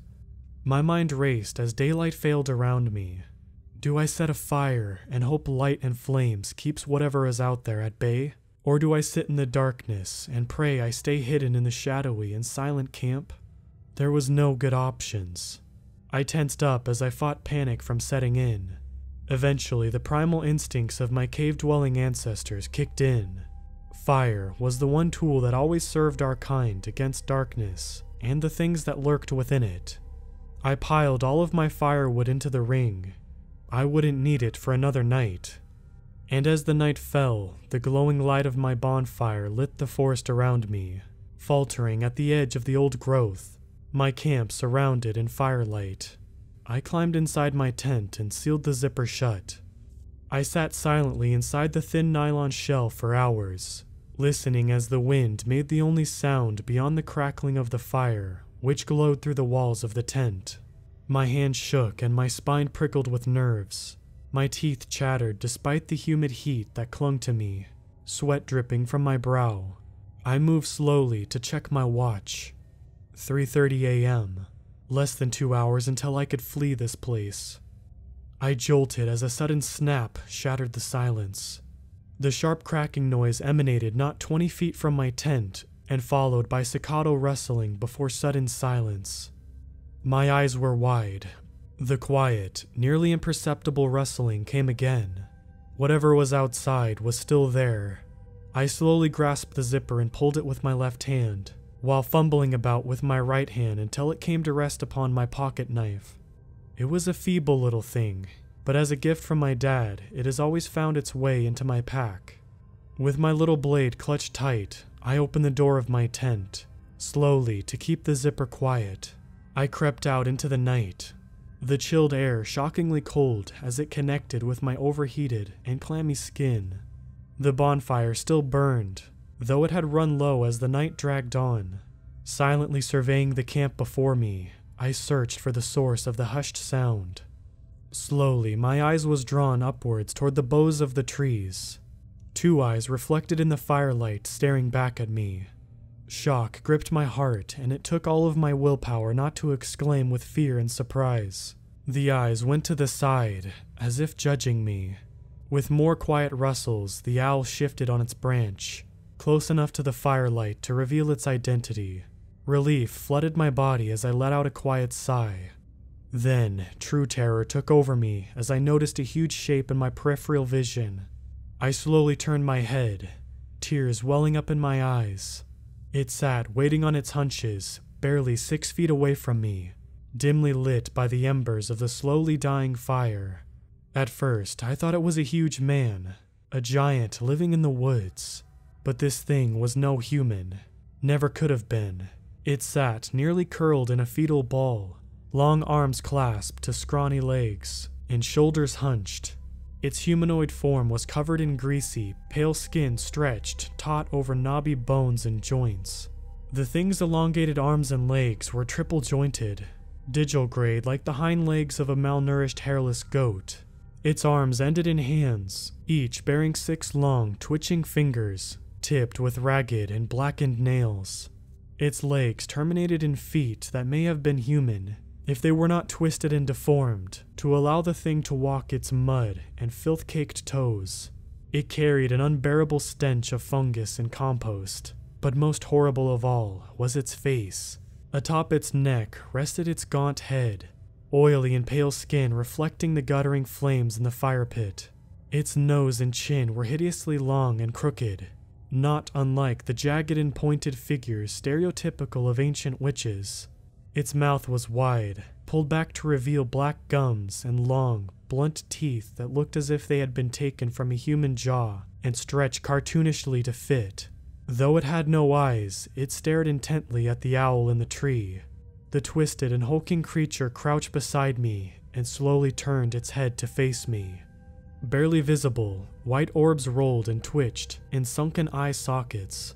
The thing stared silently at me before raising a single finger to its drooling teeth. It let out a quiet, gurgling breath. Shh. Panic set my body ablaze. I scrambled to my feet, dropping my tiny pocket knife in the mud. The owl let out a shrieking protest as it took fight, spooked by the sudden movement. As I stumbled backwards, starting my sprint into the pitch-black forest, the thing rose to its feet on its tri-jointed legs. The thing had to have been at least 7 feet tall, but moved without making a sound. As I turned, it let out a hideous, gasping screech, a sound laden with ancient hate. I didn't look back, dashing through the underbrush, away from the old growth and leaving the empty tent to join the others Randy had found. I don't know if it followed me. It was so big, but it moved so silently. As I ran, I didn't see it, didn't hear it, but the feeling of its look never left me. I ran blindly in the dark, whipping branches and bramble thorns at my face and hands. Sweat drenched me, pooling in my hiking boots. I didn't know how long I ran. At some point, I must have collapsed with exhaustion, blacking out in the depths of the forest. I woke up in the glaring shine of daylight, filtering down onto my face through the trees. My face and hands were caked with dirt. 2 of my fingers were at least dislocated. Rising on shaky legs, I began my blind trek into the unfamiliar woods around me, hopelessly lost. I walked for hours, likely wandering in circles. My face and hands ached with a dull, pulsing pain. My skin itched and burned underneath. Finally, I stumbled upon the forest trail, old and ill-maintained. I couldn't believe my luck. I had resigned myself to being lost, being alone and hunted, deep in the unsettled Appalachia. Tears welled up as I hurriedly limped down the path, and I nearly shouted with elation when Piper came into view. Fumbling my keys, I managed to unlock her and climb inside, slamming and locking the door behind me. As I fired the ignition and the truck started up, the burning on my torso intensified, an awful itching sensation. Grimacing, I quickly set to see what the cause of my discomfort was. As I did so, a subtle stench of old vegetation began wafting into my truck. I felt cold eyes staring from the fringes of the woods. I pulled my jacket open, and the source of the itch, across my torso, spray painted there with marker paint, was a bright orange X. The day I had been dreading finally came. After months of denied reports, quiet but heated arguments behind my boss's closed door, and the most intense procrastination ever known to man, the company sent me back to the old growth. You have to believe me, I fought it, but in the end my protests were less than useless. I would have quit this job if I could, but I have bills to pay, fees to keep my parents cared for at their old age. There was nowhere to hide. The neon orange marker paint that I had discovered sprayed onto the Forester's X upon my torso had washed away easily enough, but it had left behind an angry red rash of scaly skin. The doctor told me that it was likely an allergic reaction to a chemical propellant in the aerosol, or a component of the paint itself. The itching rash had faded over time, but never fully disappeared. The faintest ghosts of the mark that haunted me, just barely visible to those who cared to look close enough. I had completed 1 or 2 assignments since the experience I previously recounted for you all, working in Pennsylvania and around DC to mark up and measure tiny stands of trees just outside the bustling suburban corridors. Even in those minuscule groves of adolescent trees and shrubs, the green glow of the canopies sent shivers down my spine. I was a wreck in nearly every sense of the word, and I don't think anyone who believed me could blame me. The problem was that no one actually did believe me, not truly. The email from the company heads came on March 2nd, 2020. When I saw it in my inbox, I sat silently staring in my cubicle for agonizing minutes, before finally resigning myself to cold acceptance. I scanned the details with defeat. Return to parcel. Monongahela National Forest. Work imperative. Multi-million-dollar stake. Depart immediately. The rest of that morning is just a foggy blur, dragging myself through duties in preparation to return to the place where I had encountered something I could not explain. Something I could not forget. It must have been just before noon when Piper and I were roaring down the interstate towards the dreaded grove. Acres of black woods and hidden things. I shouldn't have gone.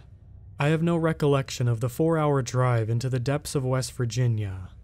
The next thing I knew, I was standing next to my truck, engine clicking and popping as it cooled and settled, with my heavy pack slung over my shoulders. Ahead of me loomed a narrow trailhead that led to a forest the world had forgotten. With a shuddering breath, I steeled myself and stepped into the woods. The sensation was so strange. My mind was caught in a vicious wrestling match between feelings of terror and the comfort of coming home. I absent-mindedly pawned at the faded mark under my jacket as I tramped along the winding and undergrown path. Thoughts churned and changed with my aching mind.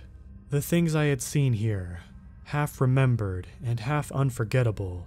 The splendor of the unspoiled forest around me, grinning teeth, the endless awe of the old growth.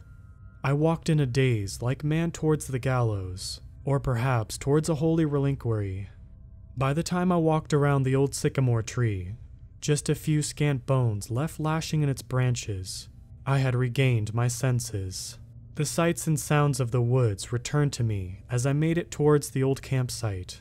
I wiped away the watery stuff running from my nose. It was just cold out here. Only the first buds of the year starting to appear on the branches of the trees. This was about the time I began cursing to myself for coming back out here.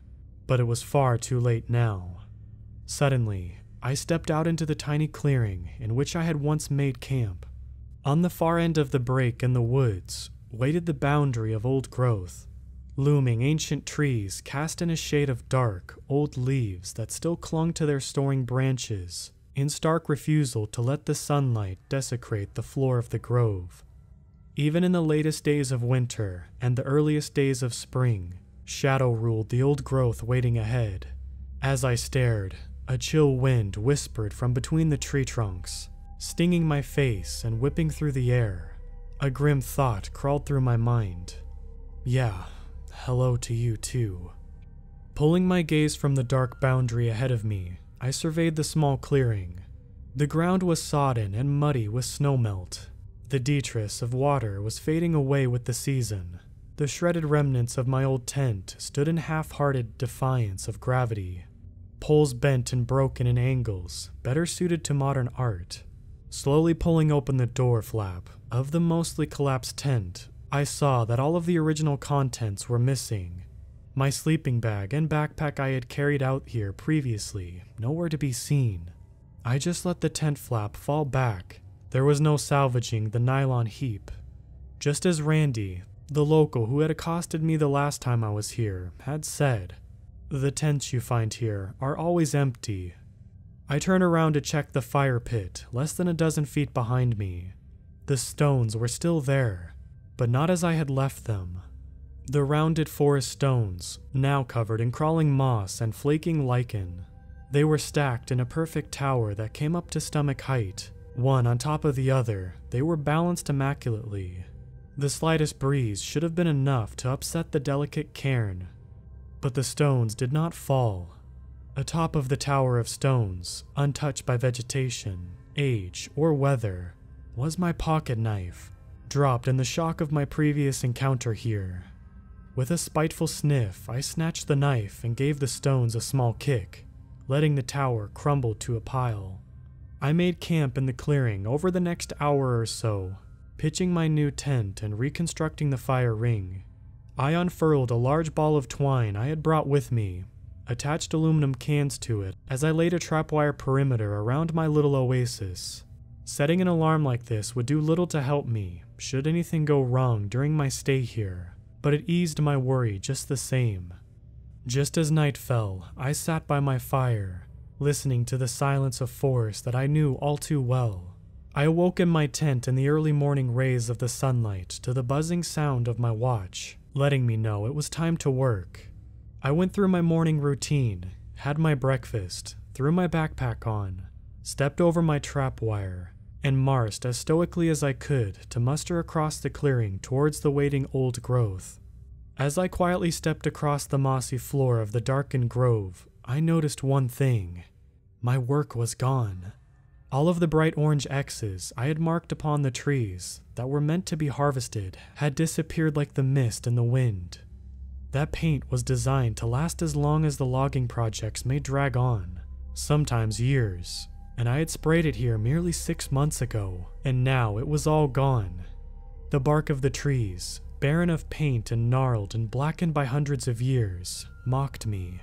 Gritting my teeth, I began to work. I toiled for hours that day in the chilly March weather, the ancient forest around me silent beyond the sounds of my work, measuring, mapping, marking. I went through my tasks quickly and robotically, never once shaking the undeniable sensation of cold eyes on my back. Maybe my fear made me more perceptive, or maybe the forest and what waited within, it simply chose to show me more than it ever had before. Whatever the case, I saw things. Rare sights that punctuated the hours within the stand. Animal bones lashed to and dangling from branches that towered over the muddy ground. A bright yellow hunter's cap, soaked with water and stuffed into a gap between boulders. The rusted lower frame and wheels of an old-fashioned baby carriage. A tangled pile of twine in aluminum cans, new and untouched by age or weather. There was less than an hour of daylight left as I finished my first day of work. I rounded the thick trunk of a massive honey locust. Stinging odor of the marker paint was still wafting from the fresh X I had marked there.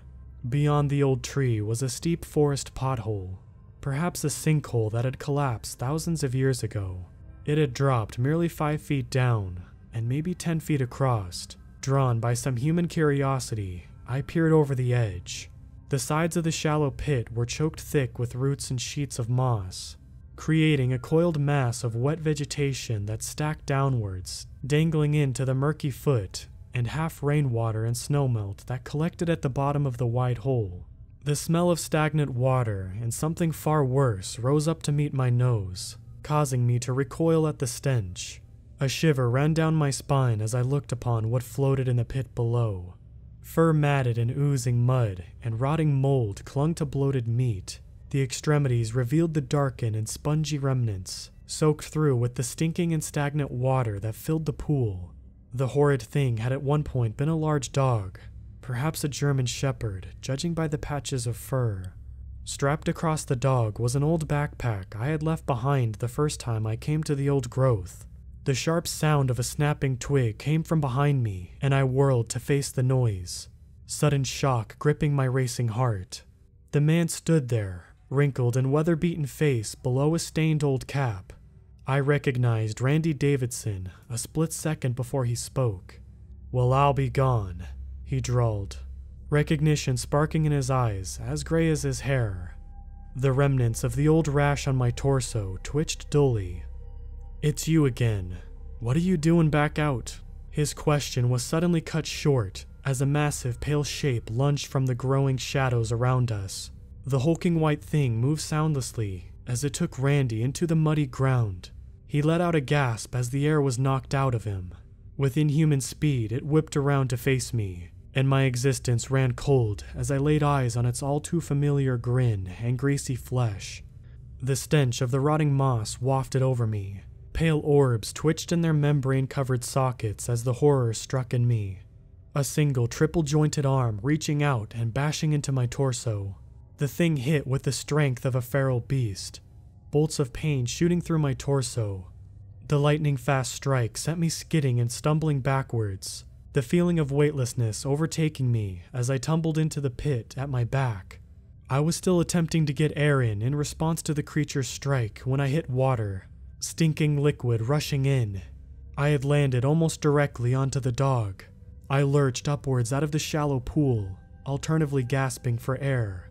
Adrenaline roared in my ears. I could hear the sounds of struggle above, crashing branches and spattering mud accompanied by Randy's voice of terror. I scabbed at the slick moss and roots around me, attempting to haul myself out the short distance of the sinking pit. Slipping on wet vegetation and collapsing mud, I managed to drag my shoulders above the edge of the sinkhole. I saw Randy struggling against the pale thing that stalked the old growth, pinned to the ground with its hooked nose mere inches from his face.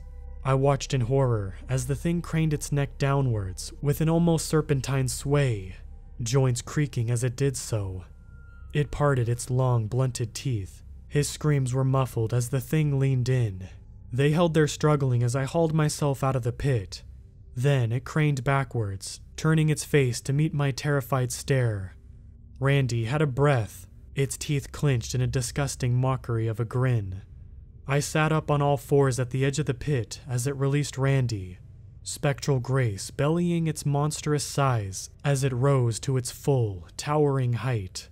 Joints and tendons creaked within its gaunt self as it took slow and purposeful steps towards my prone form. A deep, cloaking click slowly emanated from the depths of it as it reached towards me with its black fingernails. When all of a sudden I was yanked to my feet and dragged to the side. It was Randy, coughing as he pulled my jacket collar. "Come on and run," he gasped, not letting go of me as he began sprinting into the woods that surrounded us. I pumped my legs to keep up, the speed of terror propelling me. We dove through the old growth, ancient trees seeming to twist around us in the growing darkness. Mud clotted our boots and threatened to pull us into the ground with every step we took. I followed Randy, hoping he had a destination, and was not simply running into the woods in a panic. Looking over my shoulder, I could not see the thing following us, but I could hear it somewhere in the gloom as it laughed and called. Noises like the hellish fusion of a squealing pig and a cackling lunatic. I don't know how long we fled into the darkening night. The sun had disappeared completely by the time we stopped. Panting for breath and nervously eyeing the woods around us, Randy kneeled over with his hands on his knees and waved a finger past me. I turned to check what he was pointing at and saw a dark shape looming out of the darkness, the blocky bulk of a lightless cabin. I helped Randy towards the structure as he fumbled around in his pocket, producing and jangling a heavy-laden keyring. He seemed sluggish, as if the run had taken a steep toll on him. We crossed the creaking porch with haste. The cabin was a plain thing of log timbers, beaten and drained by weather and age until they were desiccated and gray. I stared grimly at the wooden door, which bore a crude and obviously recent carving of an X. Randy put an old-fashioned iron key into the lock and pushed the door open, hurrying inside. I followed. Randy fumbled ahead of me in the darkness, rattling objects which I could not see. I heard the telltale sign of laughter followed by a flash of flint. Then, after a few seconds, the flickering glow of a tiny fire set dancing illumination to weakly fill the space around us. The cabin was tiny, one room of maybe 15 feet on each side. A small cast iron stove, caked beyond usefulness by thick layers of rust, with an old pile of firewood at its side stood to my right. Directly ahead was a square table on which rest an eclectic gathering of woodworking tools and dining utensils in a haphazard stacks, as well as the flickering candle that Randy had lit. 2 stools waited tucked underneath the table's edge. At the back of the room was a simple bed, sheets stretched across the lumpy mattress, almost entirely eaten by moths and mice. Small glass-painted windows glinted in the candlelight. Everything was drenched in dust and a smell of mildew, obviously untouched for years. Randy lurched past me, slamming the door shut and ramming the lock closed. As he moved close to me, I could smell foul sweat rolling down his pores. "Help me lock the shutters," he said. I moved to oblige him, pulling the heavy wooden shutters over the small windows and looping the hook locks closed. He talked quietly as he worked to close the windows on the other side of the cabin. "Great-grandpa's hunting cabin. Came out here once or twice when I was a kid with my old man to check on the property after my grandpa sold it off." He paused to expel a hacking cough. "Lucky I even remembered where it was." I glanced over my shoulder as I moved to the final window on my side of the room. "Randy, what is this thing?" "Your guess is as good as mine. I ain't never seen anything like it before in my life." I heard him take a shaky breath. "My granddad used to say something wasn't right about these woods. Would tell us things. My old man would spin 'em off for spinning ghost stories." "Well, what do we do now? I never should have come back." The hinges creaked as I forced the shutters against the window. "Yeah, maybe you shouldn't have." Randy trailed off as he struggled with his own window behind me. "Randy?" I probed as silence began to grow. As I slowly turned to see the cause of the quiet, a foul sound and stench got to my senses. A wet, rumbling expulsion of gas and a vicious spattering upon the ground, and the burning odor of sickness, sulfur, brought stinging tears to my eyes. "What? Randy? Are you kidding me?"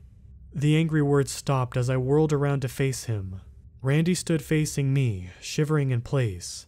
His face, gaunt and pale, streamed with sweat and tears, which ran down and pooled in his deep wrinkles of his skin.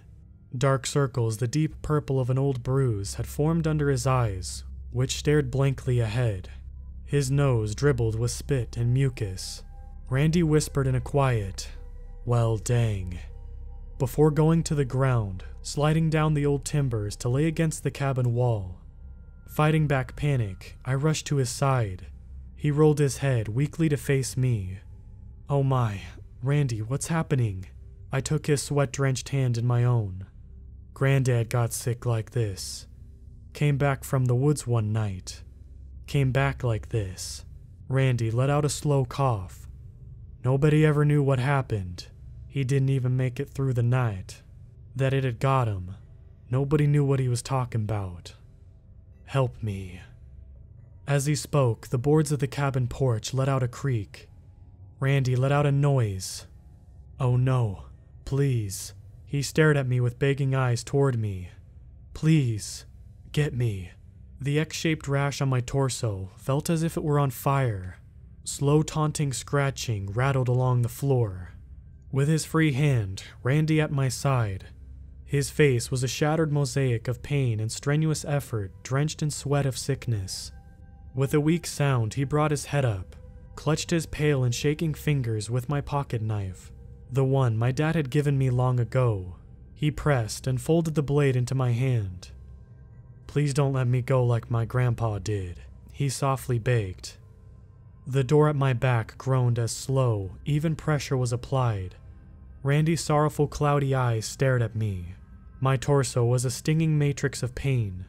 I held my breath as I stared at the little implement in my hand, then back at Randy. There was a sharp pop and a clatter as the lock snapped and fell to the floor behind me. He gasped for a final moment before falling silent, further slumping soundlessly. I kneeled there sobbing as the floorboards behind me creaked with a heavy weight. A click emanated directly from above me. I closed my eyes. A heavy hand came to rest on top of my head, inhumanly long fingers stroking my face. I sat immobile as creaking joints moved above me. More deep chittering. The sound of dragging and a heavy thump. The hand left my head. The sounds and creaking floorboards retreated towards the door, and then were replaced by the cracking of something dragging across the forest floor, deeper into the old growth. I sat in the cabin, eyes tightly shut, until weak rays of sunlight warmed my back through the open doorway. I opened my aching eyelids. Randy was gone. He was pulled away, leaving behind a dark trail which disappeared into the woods. I rose to shaking feet. Mindlessly, I wandered the old growth. I trudged, unfeeling and unthinking. I must have stumbled circles around the forest for hours. In the end, I found myself staring at my truck, my fateful old Piper, through bleary eyes. On the stark white paint of her hood, smeared, was a huge Forester's X. A squealing cackle echoed somewhere in the distance of the woods. Where the lines crossed in the center of the hood, rest my pocket knife, clean and folded. The world has all but forgotten the old growth, but I never will.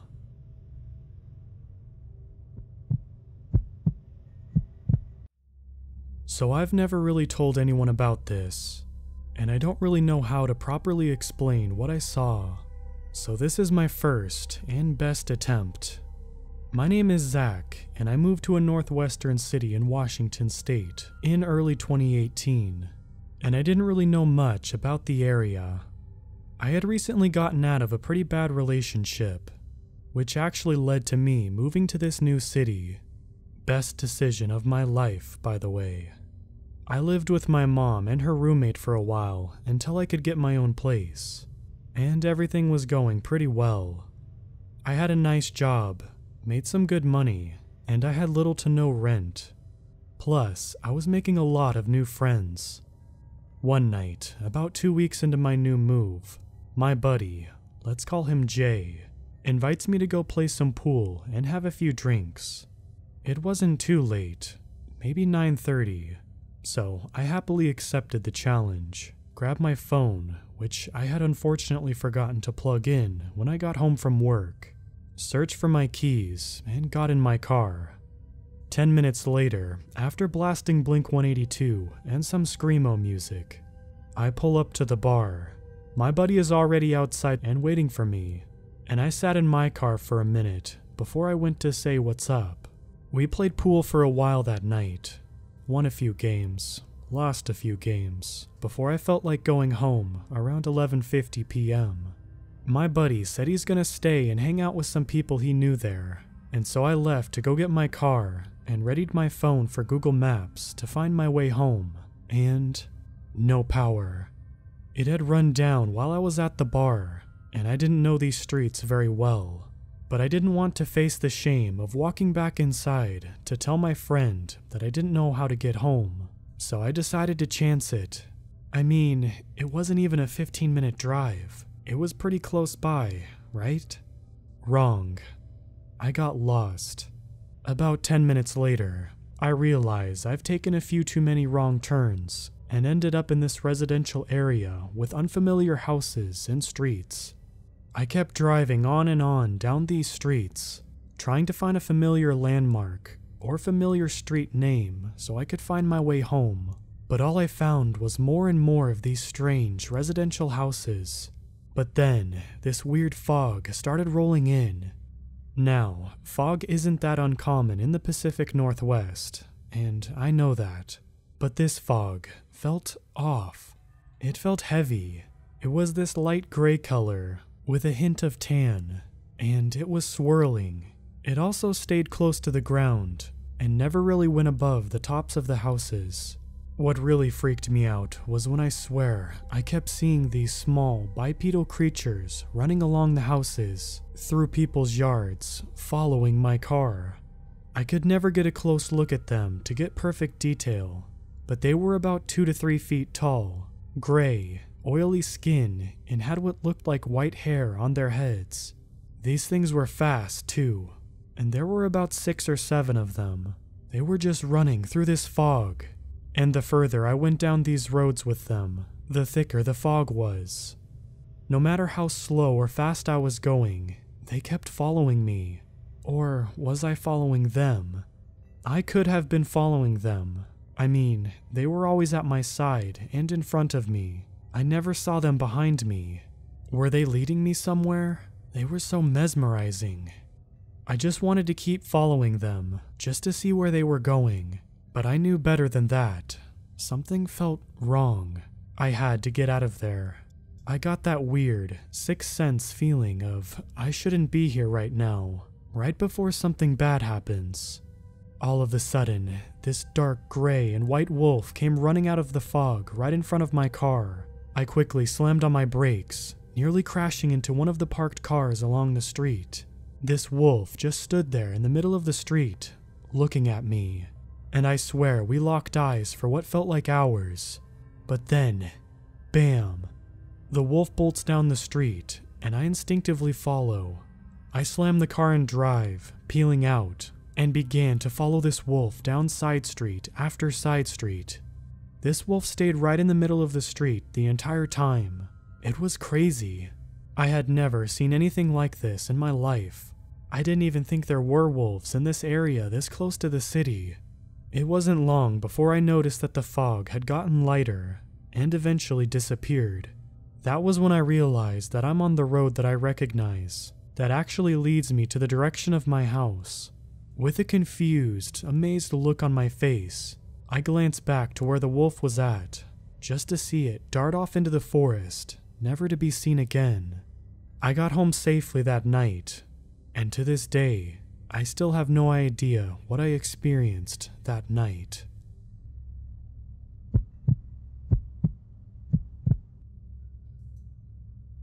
My two buddies and I went on a hunting trip for bull elk last November, and were having a great time, to say the least. That, however, would soon change after what we saw on the third day. Now, I'm not one for superstition, and I don't believe in ghosts and all that, but what we saw out there really changed my view about those sort of things. The trip started out normally after we parked our trailers at camp. We got there a day before the hunt officially started so we could settle in and get some scouting done. Only Eric and I had licenses because Brian didn't draw this year, but he wanted to come along with us anyway. Brian also brought along his German Shepherd named Lucy, which stayed back at camp with a leash that was connected to a metal spike. The spike was so deep in the ground that I wondered if he would be able to get it out.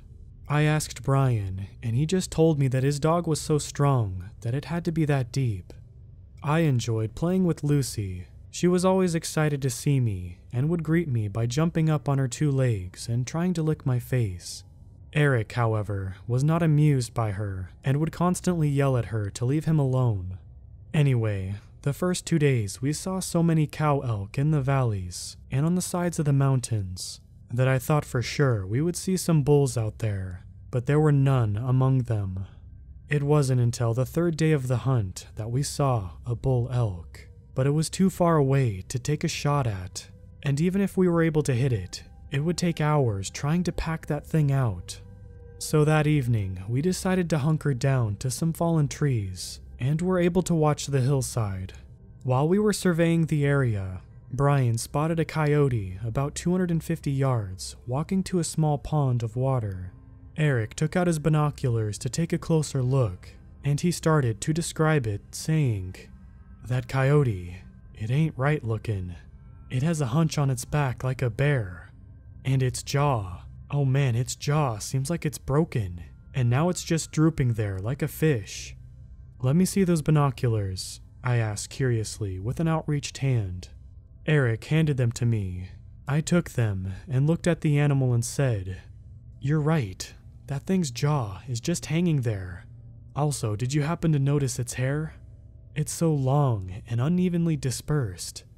I then handed the binoculars to Brian, and he looked at the coyote for a second and screamed, "Shh, Brian, shut up.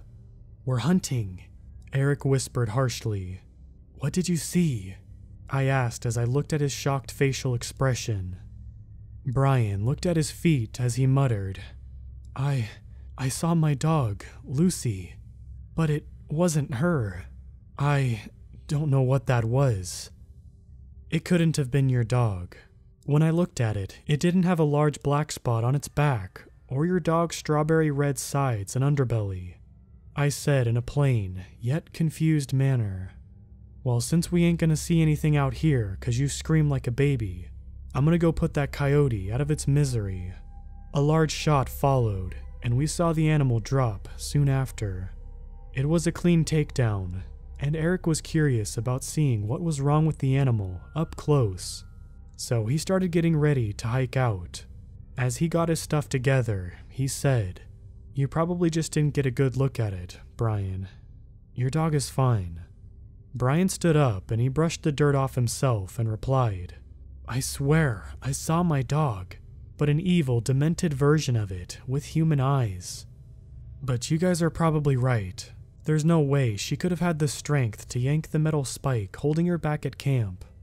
Well, let's go find the truth about this animal," I said somewhat excitedly as I started walking toward the animal.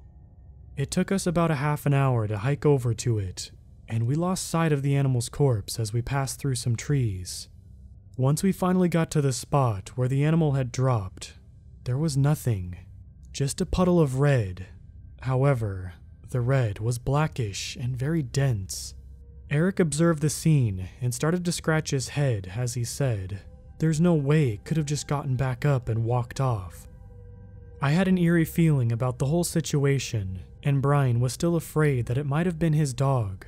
Eric, however, noticed a trail leading to the dark tree line. Without asking, he started to follow it. As he did, Brian and I were both freaked out and just watched Eric as he ran into the forest. He soon went out of sight, and Brian and I could not leave him there, so we waited. I passed the time by taking a skinny stick and poking it through the puddle of red. It smelled terrible, so much so that my stomach convulsed and I threw up. "You okay?" Brian asked as he put his hand on my back. Before I could answer, there was a loud shot that echoed through the trees, and we both looked at the direction it came from. "Must have found the animal," I said as I spit into the grass. As soon as I said this, we could now see Eric, and he was full on sprinting. "Run!" he screamed as he ran at us. I was able to ask him what happened, but Brian grabbed my arm and yanked me towards where we had parked the truck. Without hesitation, I ran. We soon made it back to the truck. I looked back at Eric, who slowed down for nothing. I soon looked behind him and saw nothing chasing us, so I opened the truck and got in without worry. Eric then climbed in and told me to hit the gas and go.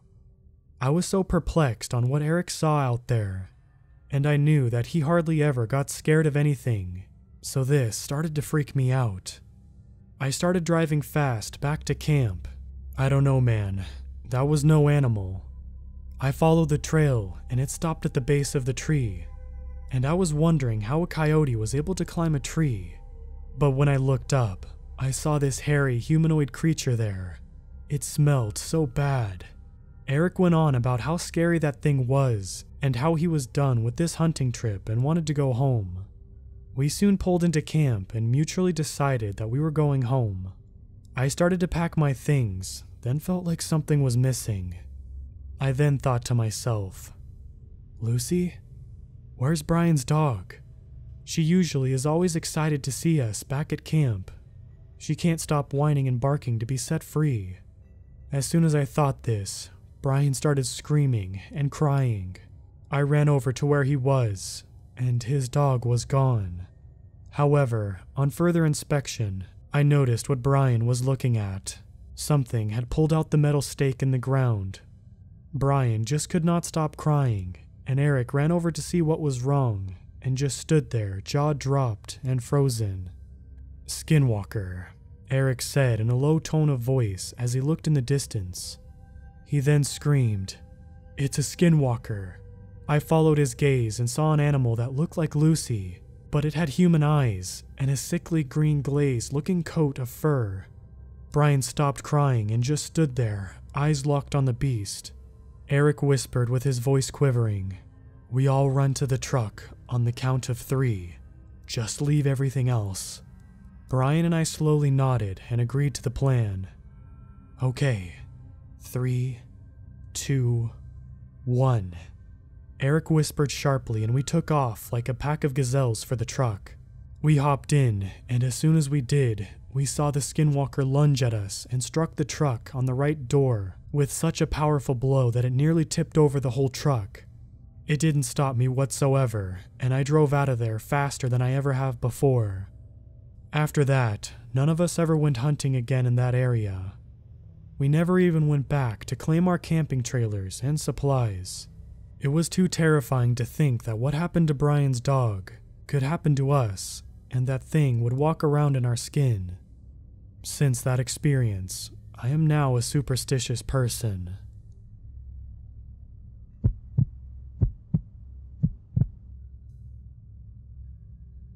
There are places in the Rocky Mountains that are known by word of mouth as forbidden areas.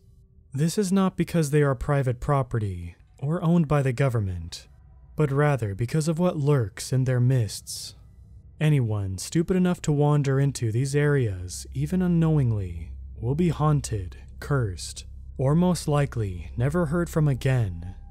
Many cases of missing people in the wilderness are people who have wandered into these territories and who have never come back.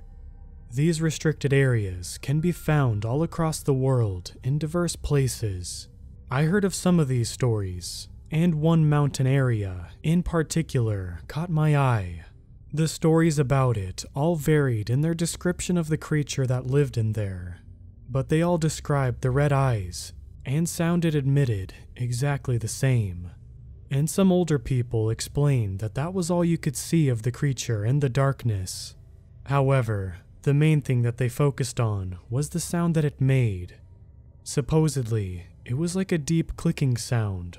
It supposedly sent nerves chilling up and down your spine. I was young, immature at this point in my life, and so after hearing these stories, I was very intrigued because I was always fascinated with the supernatural my entire life. I had binge-watched all of the TV shows that involved ghost hunting, so I wanted to do some exploring for myself and act like I was some famous ghost hunter. And so I also took a camera with me into this supposedly forbidden mountain area, among other simple hiking supplies. I started in the early morning light on the trail. I was not quite yet into the forbidden area when I saw an old man with an antique-looking cane off the side of the trail, sitting on a decaying log. I nodded at him while keeping a steady pace, trying to avoid conversation with the man. But he asked me in an old scratchy voice, "Where are you headed, young man? You seem awfully eager to be on your way." I stopped and replied, staring at the man's wrinkled face. "Nowhere in particular, just out for a hike, that's all, really." The man sat there staring me down for a while, straightening his back and said, "I feel an evil presence stirring within you. Your true intentions are not what you have told me." I stood there, perplexed by what he said. I then thought to myself, what is this man talking about? I have no evil intentions. The man then spoke before I was able to ask him a question, saying, "The path you choose is your choice, but I'm warning you that whatever it is that you are pursuing on this trail, I beg of you, may you please rethink it. Look here, man, I have no evil intentions, and there's no darkness inside me. I'm just going for a hike," I replied with a weirded out tone. "He who seeks after the forbidden land seeks after darkness, and he who seeks after darkness will surely become it," the man stated firmly as he used his cane to stand on his feet. My insides began to twist because this man actually knew what I was doing up here. But how? I have told no one about this trip. So I asked, "Who are you, and how do you know where I'm going?" "Young man, this is not important. Listen to me when I tell you to turn around, for there is only demise where you are headed," the man said as he began to shuffle down the trail. "What are you talking about?" I asked hesitantly, wondering what the man's background story was.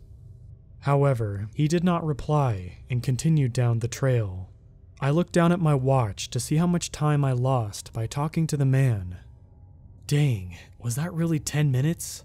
I said to myself as I quickly looked back to where the man was walking and saw that he was gone.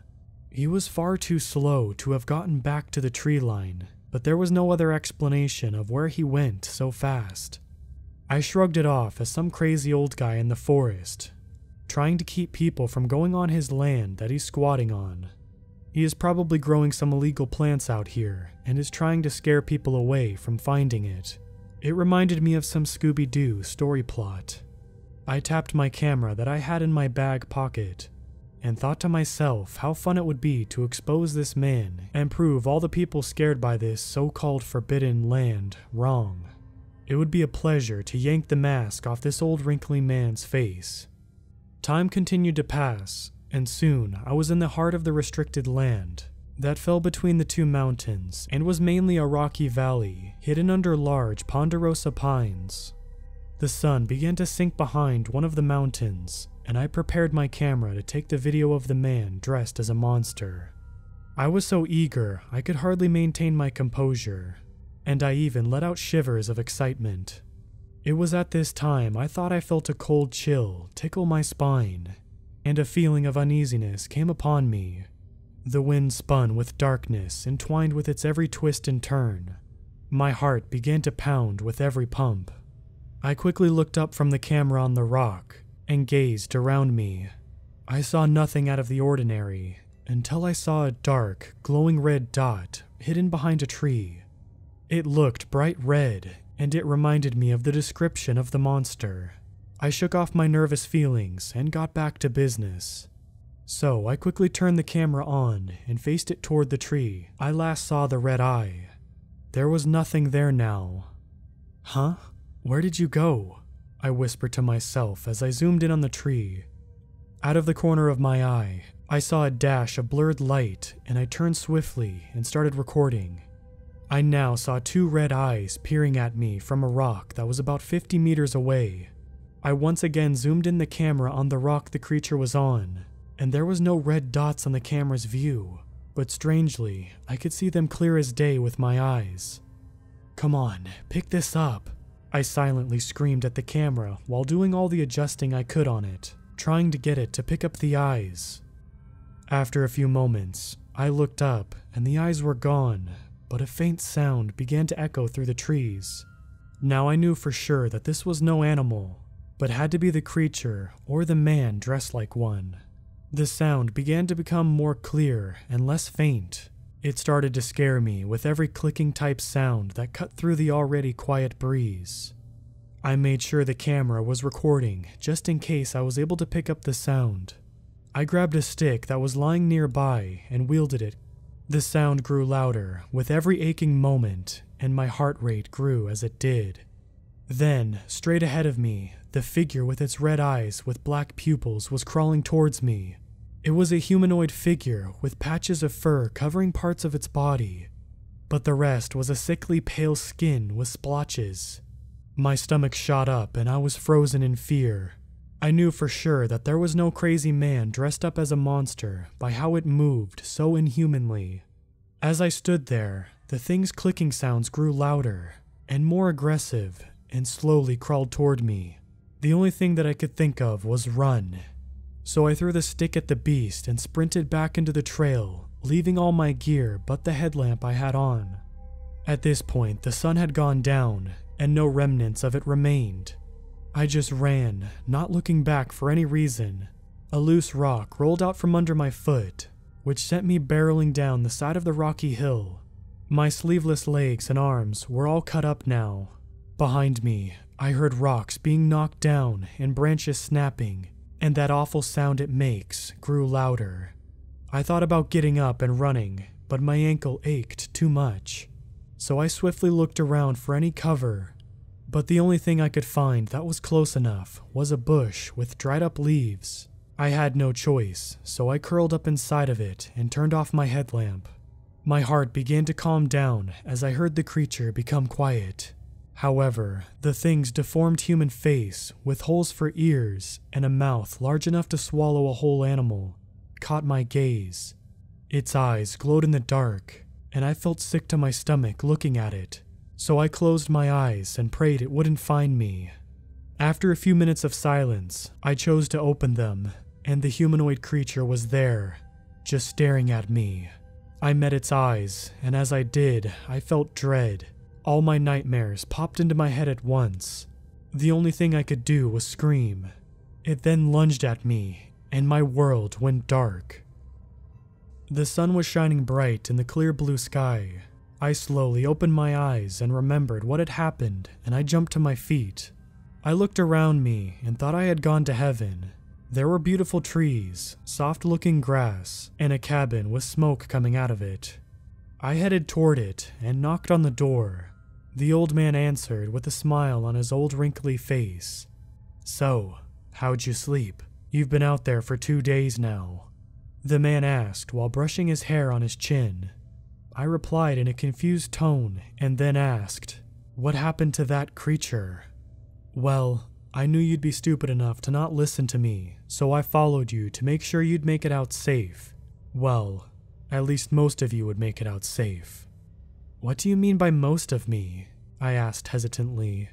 The man's smile went away as he grabbed his cane and tapped my right leg.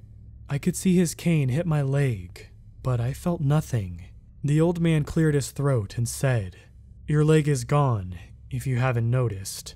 It's the price you had to pay for going into that land. Oh, and you're one of the lucky ones, young man. Many people go missing in these parts and are never heard from again." I stood there shocked as I rolled up my pants to see a wooden leg up to my knee. I was amazed that I haven't noticed until now. I then asked as I saw that he had all of his limbs, "How do you go on that land and not get attacked?" "The same way I was able to get to you. That thing hates light, but only natural light, such as a fire, not artificial light. Flashlights do nothing but edge on its curiosity," the old man said while opening up a plastic cooler. "So I guess my leg was eaten by the time you were able to save me?" I asked as I examined my fake limb. The man took something out of the cooler and turned toward me. He was holding a leg when he said, "No, my pet out there gets the scraps. I get the tender parts."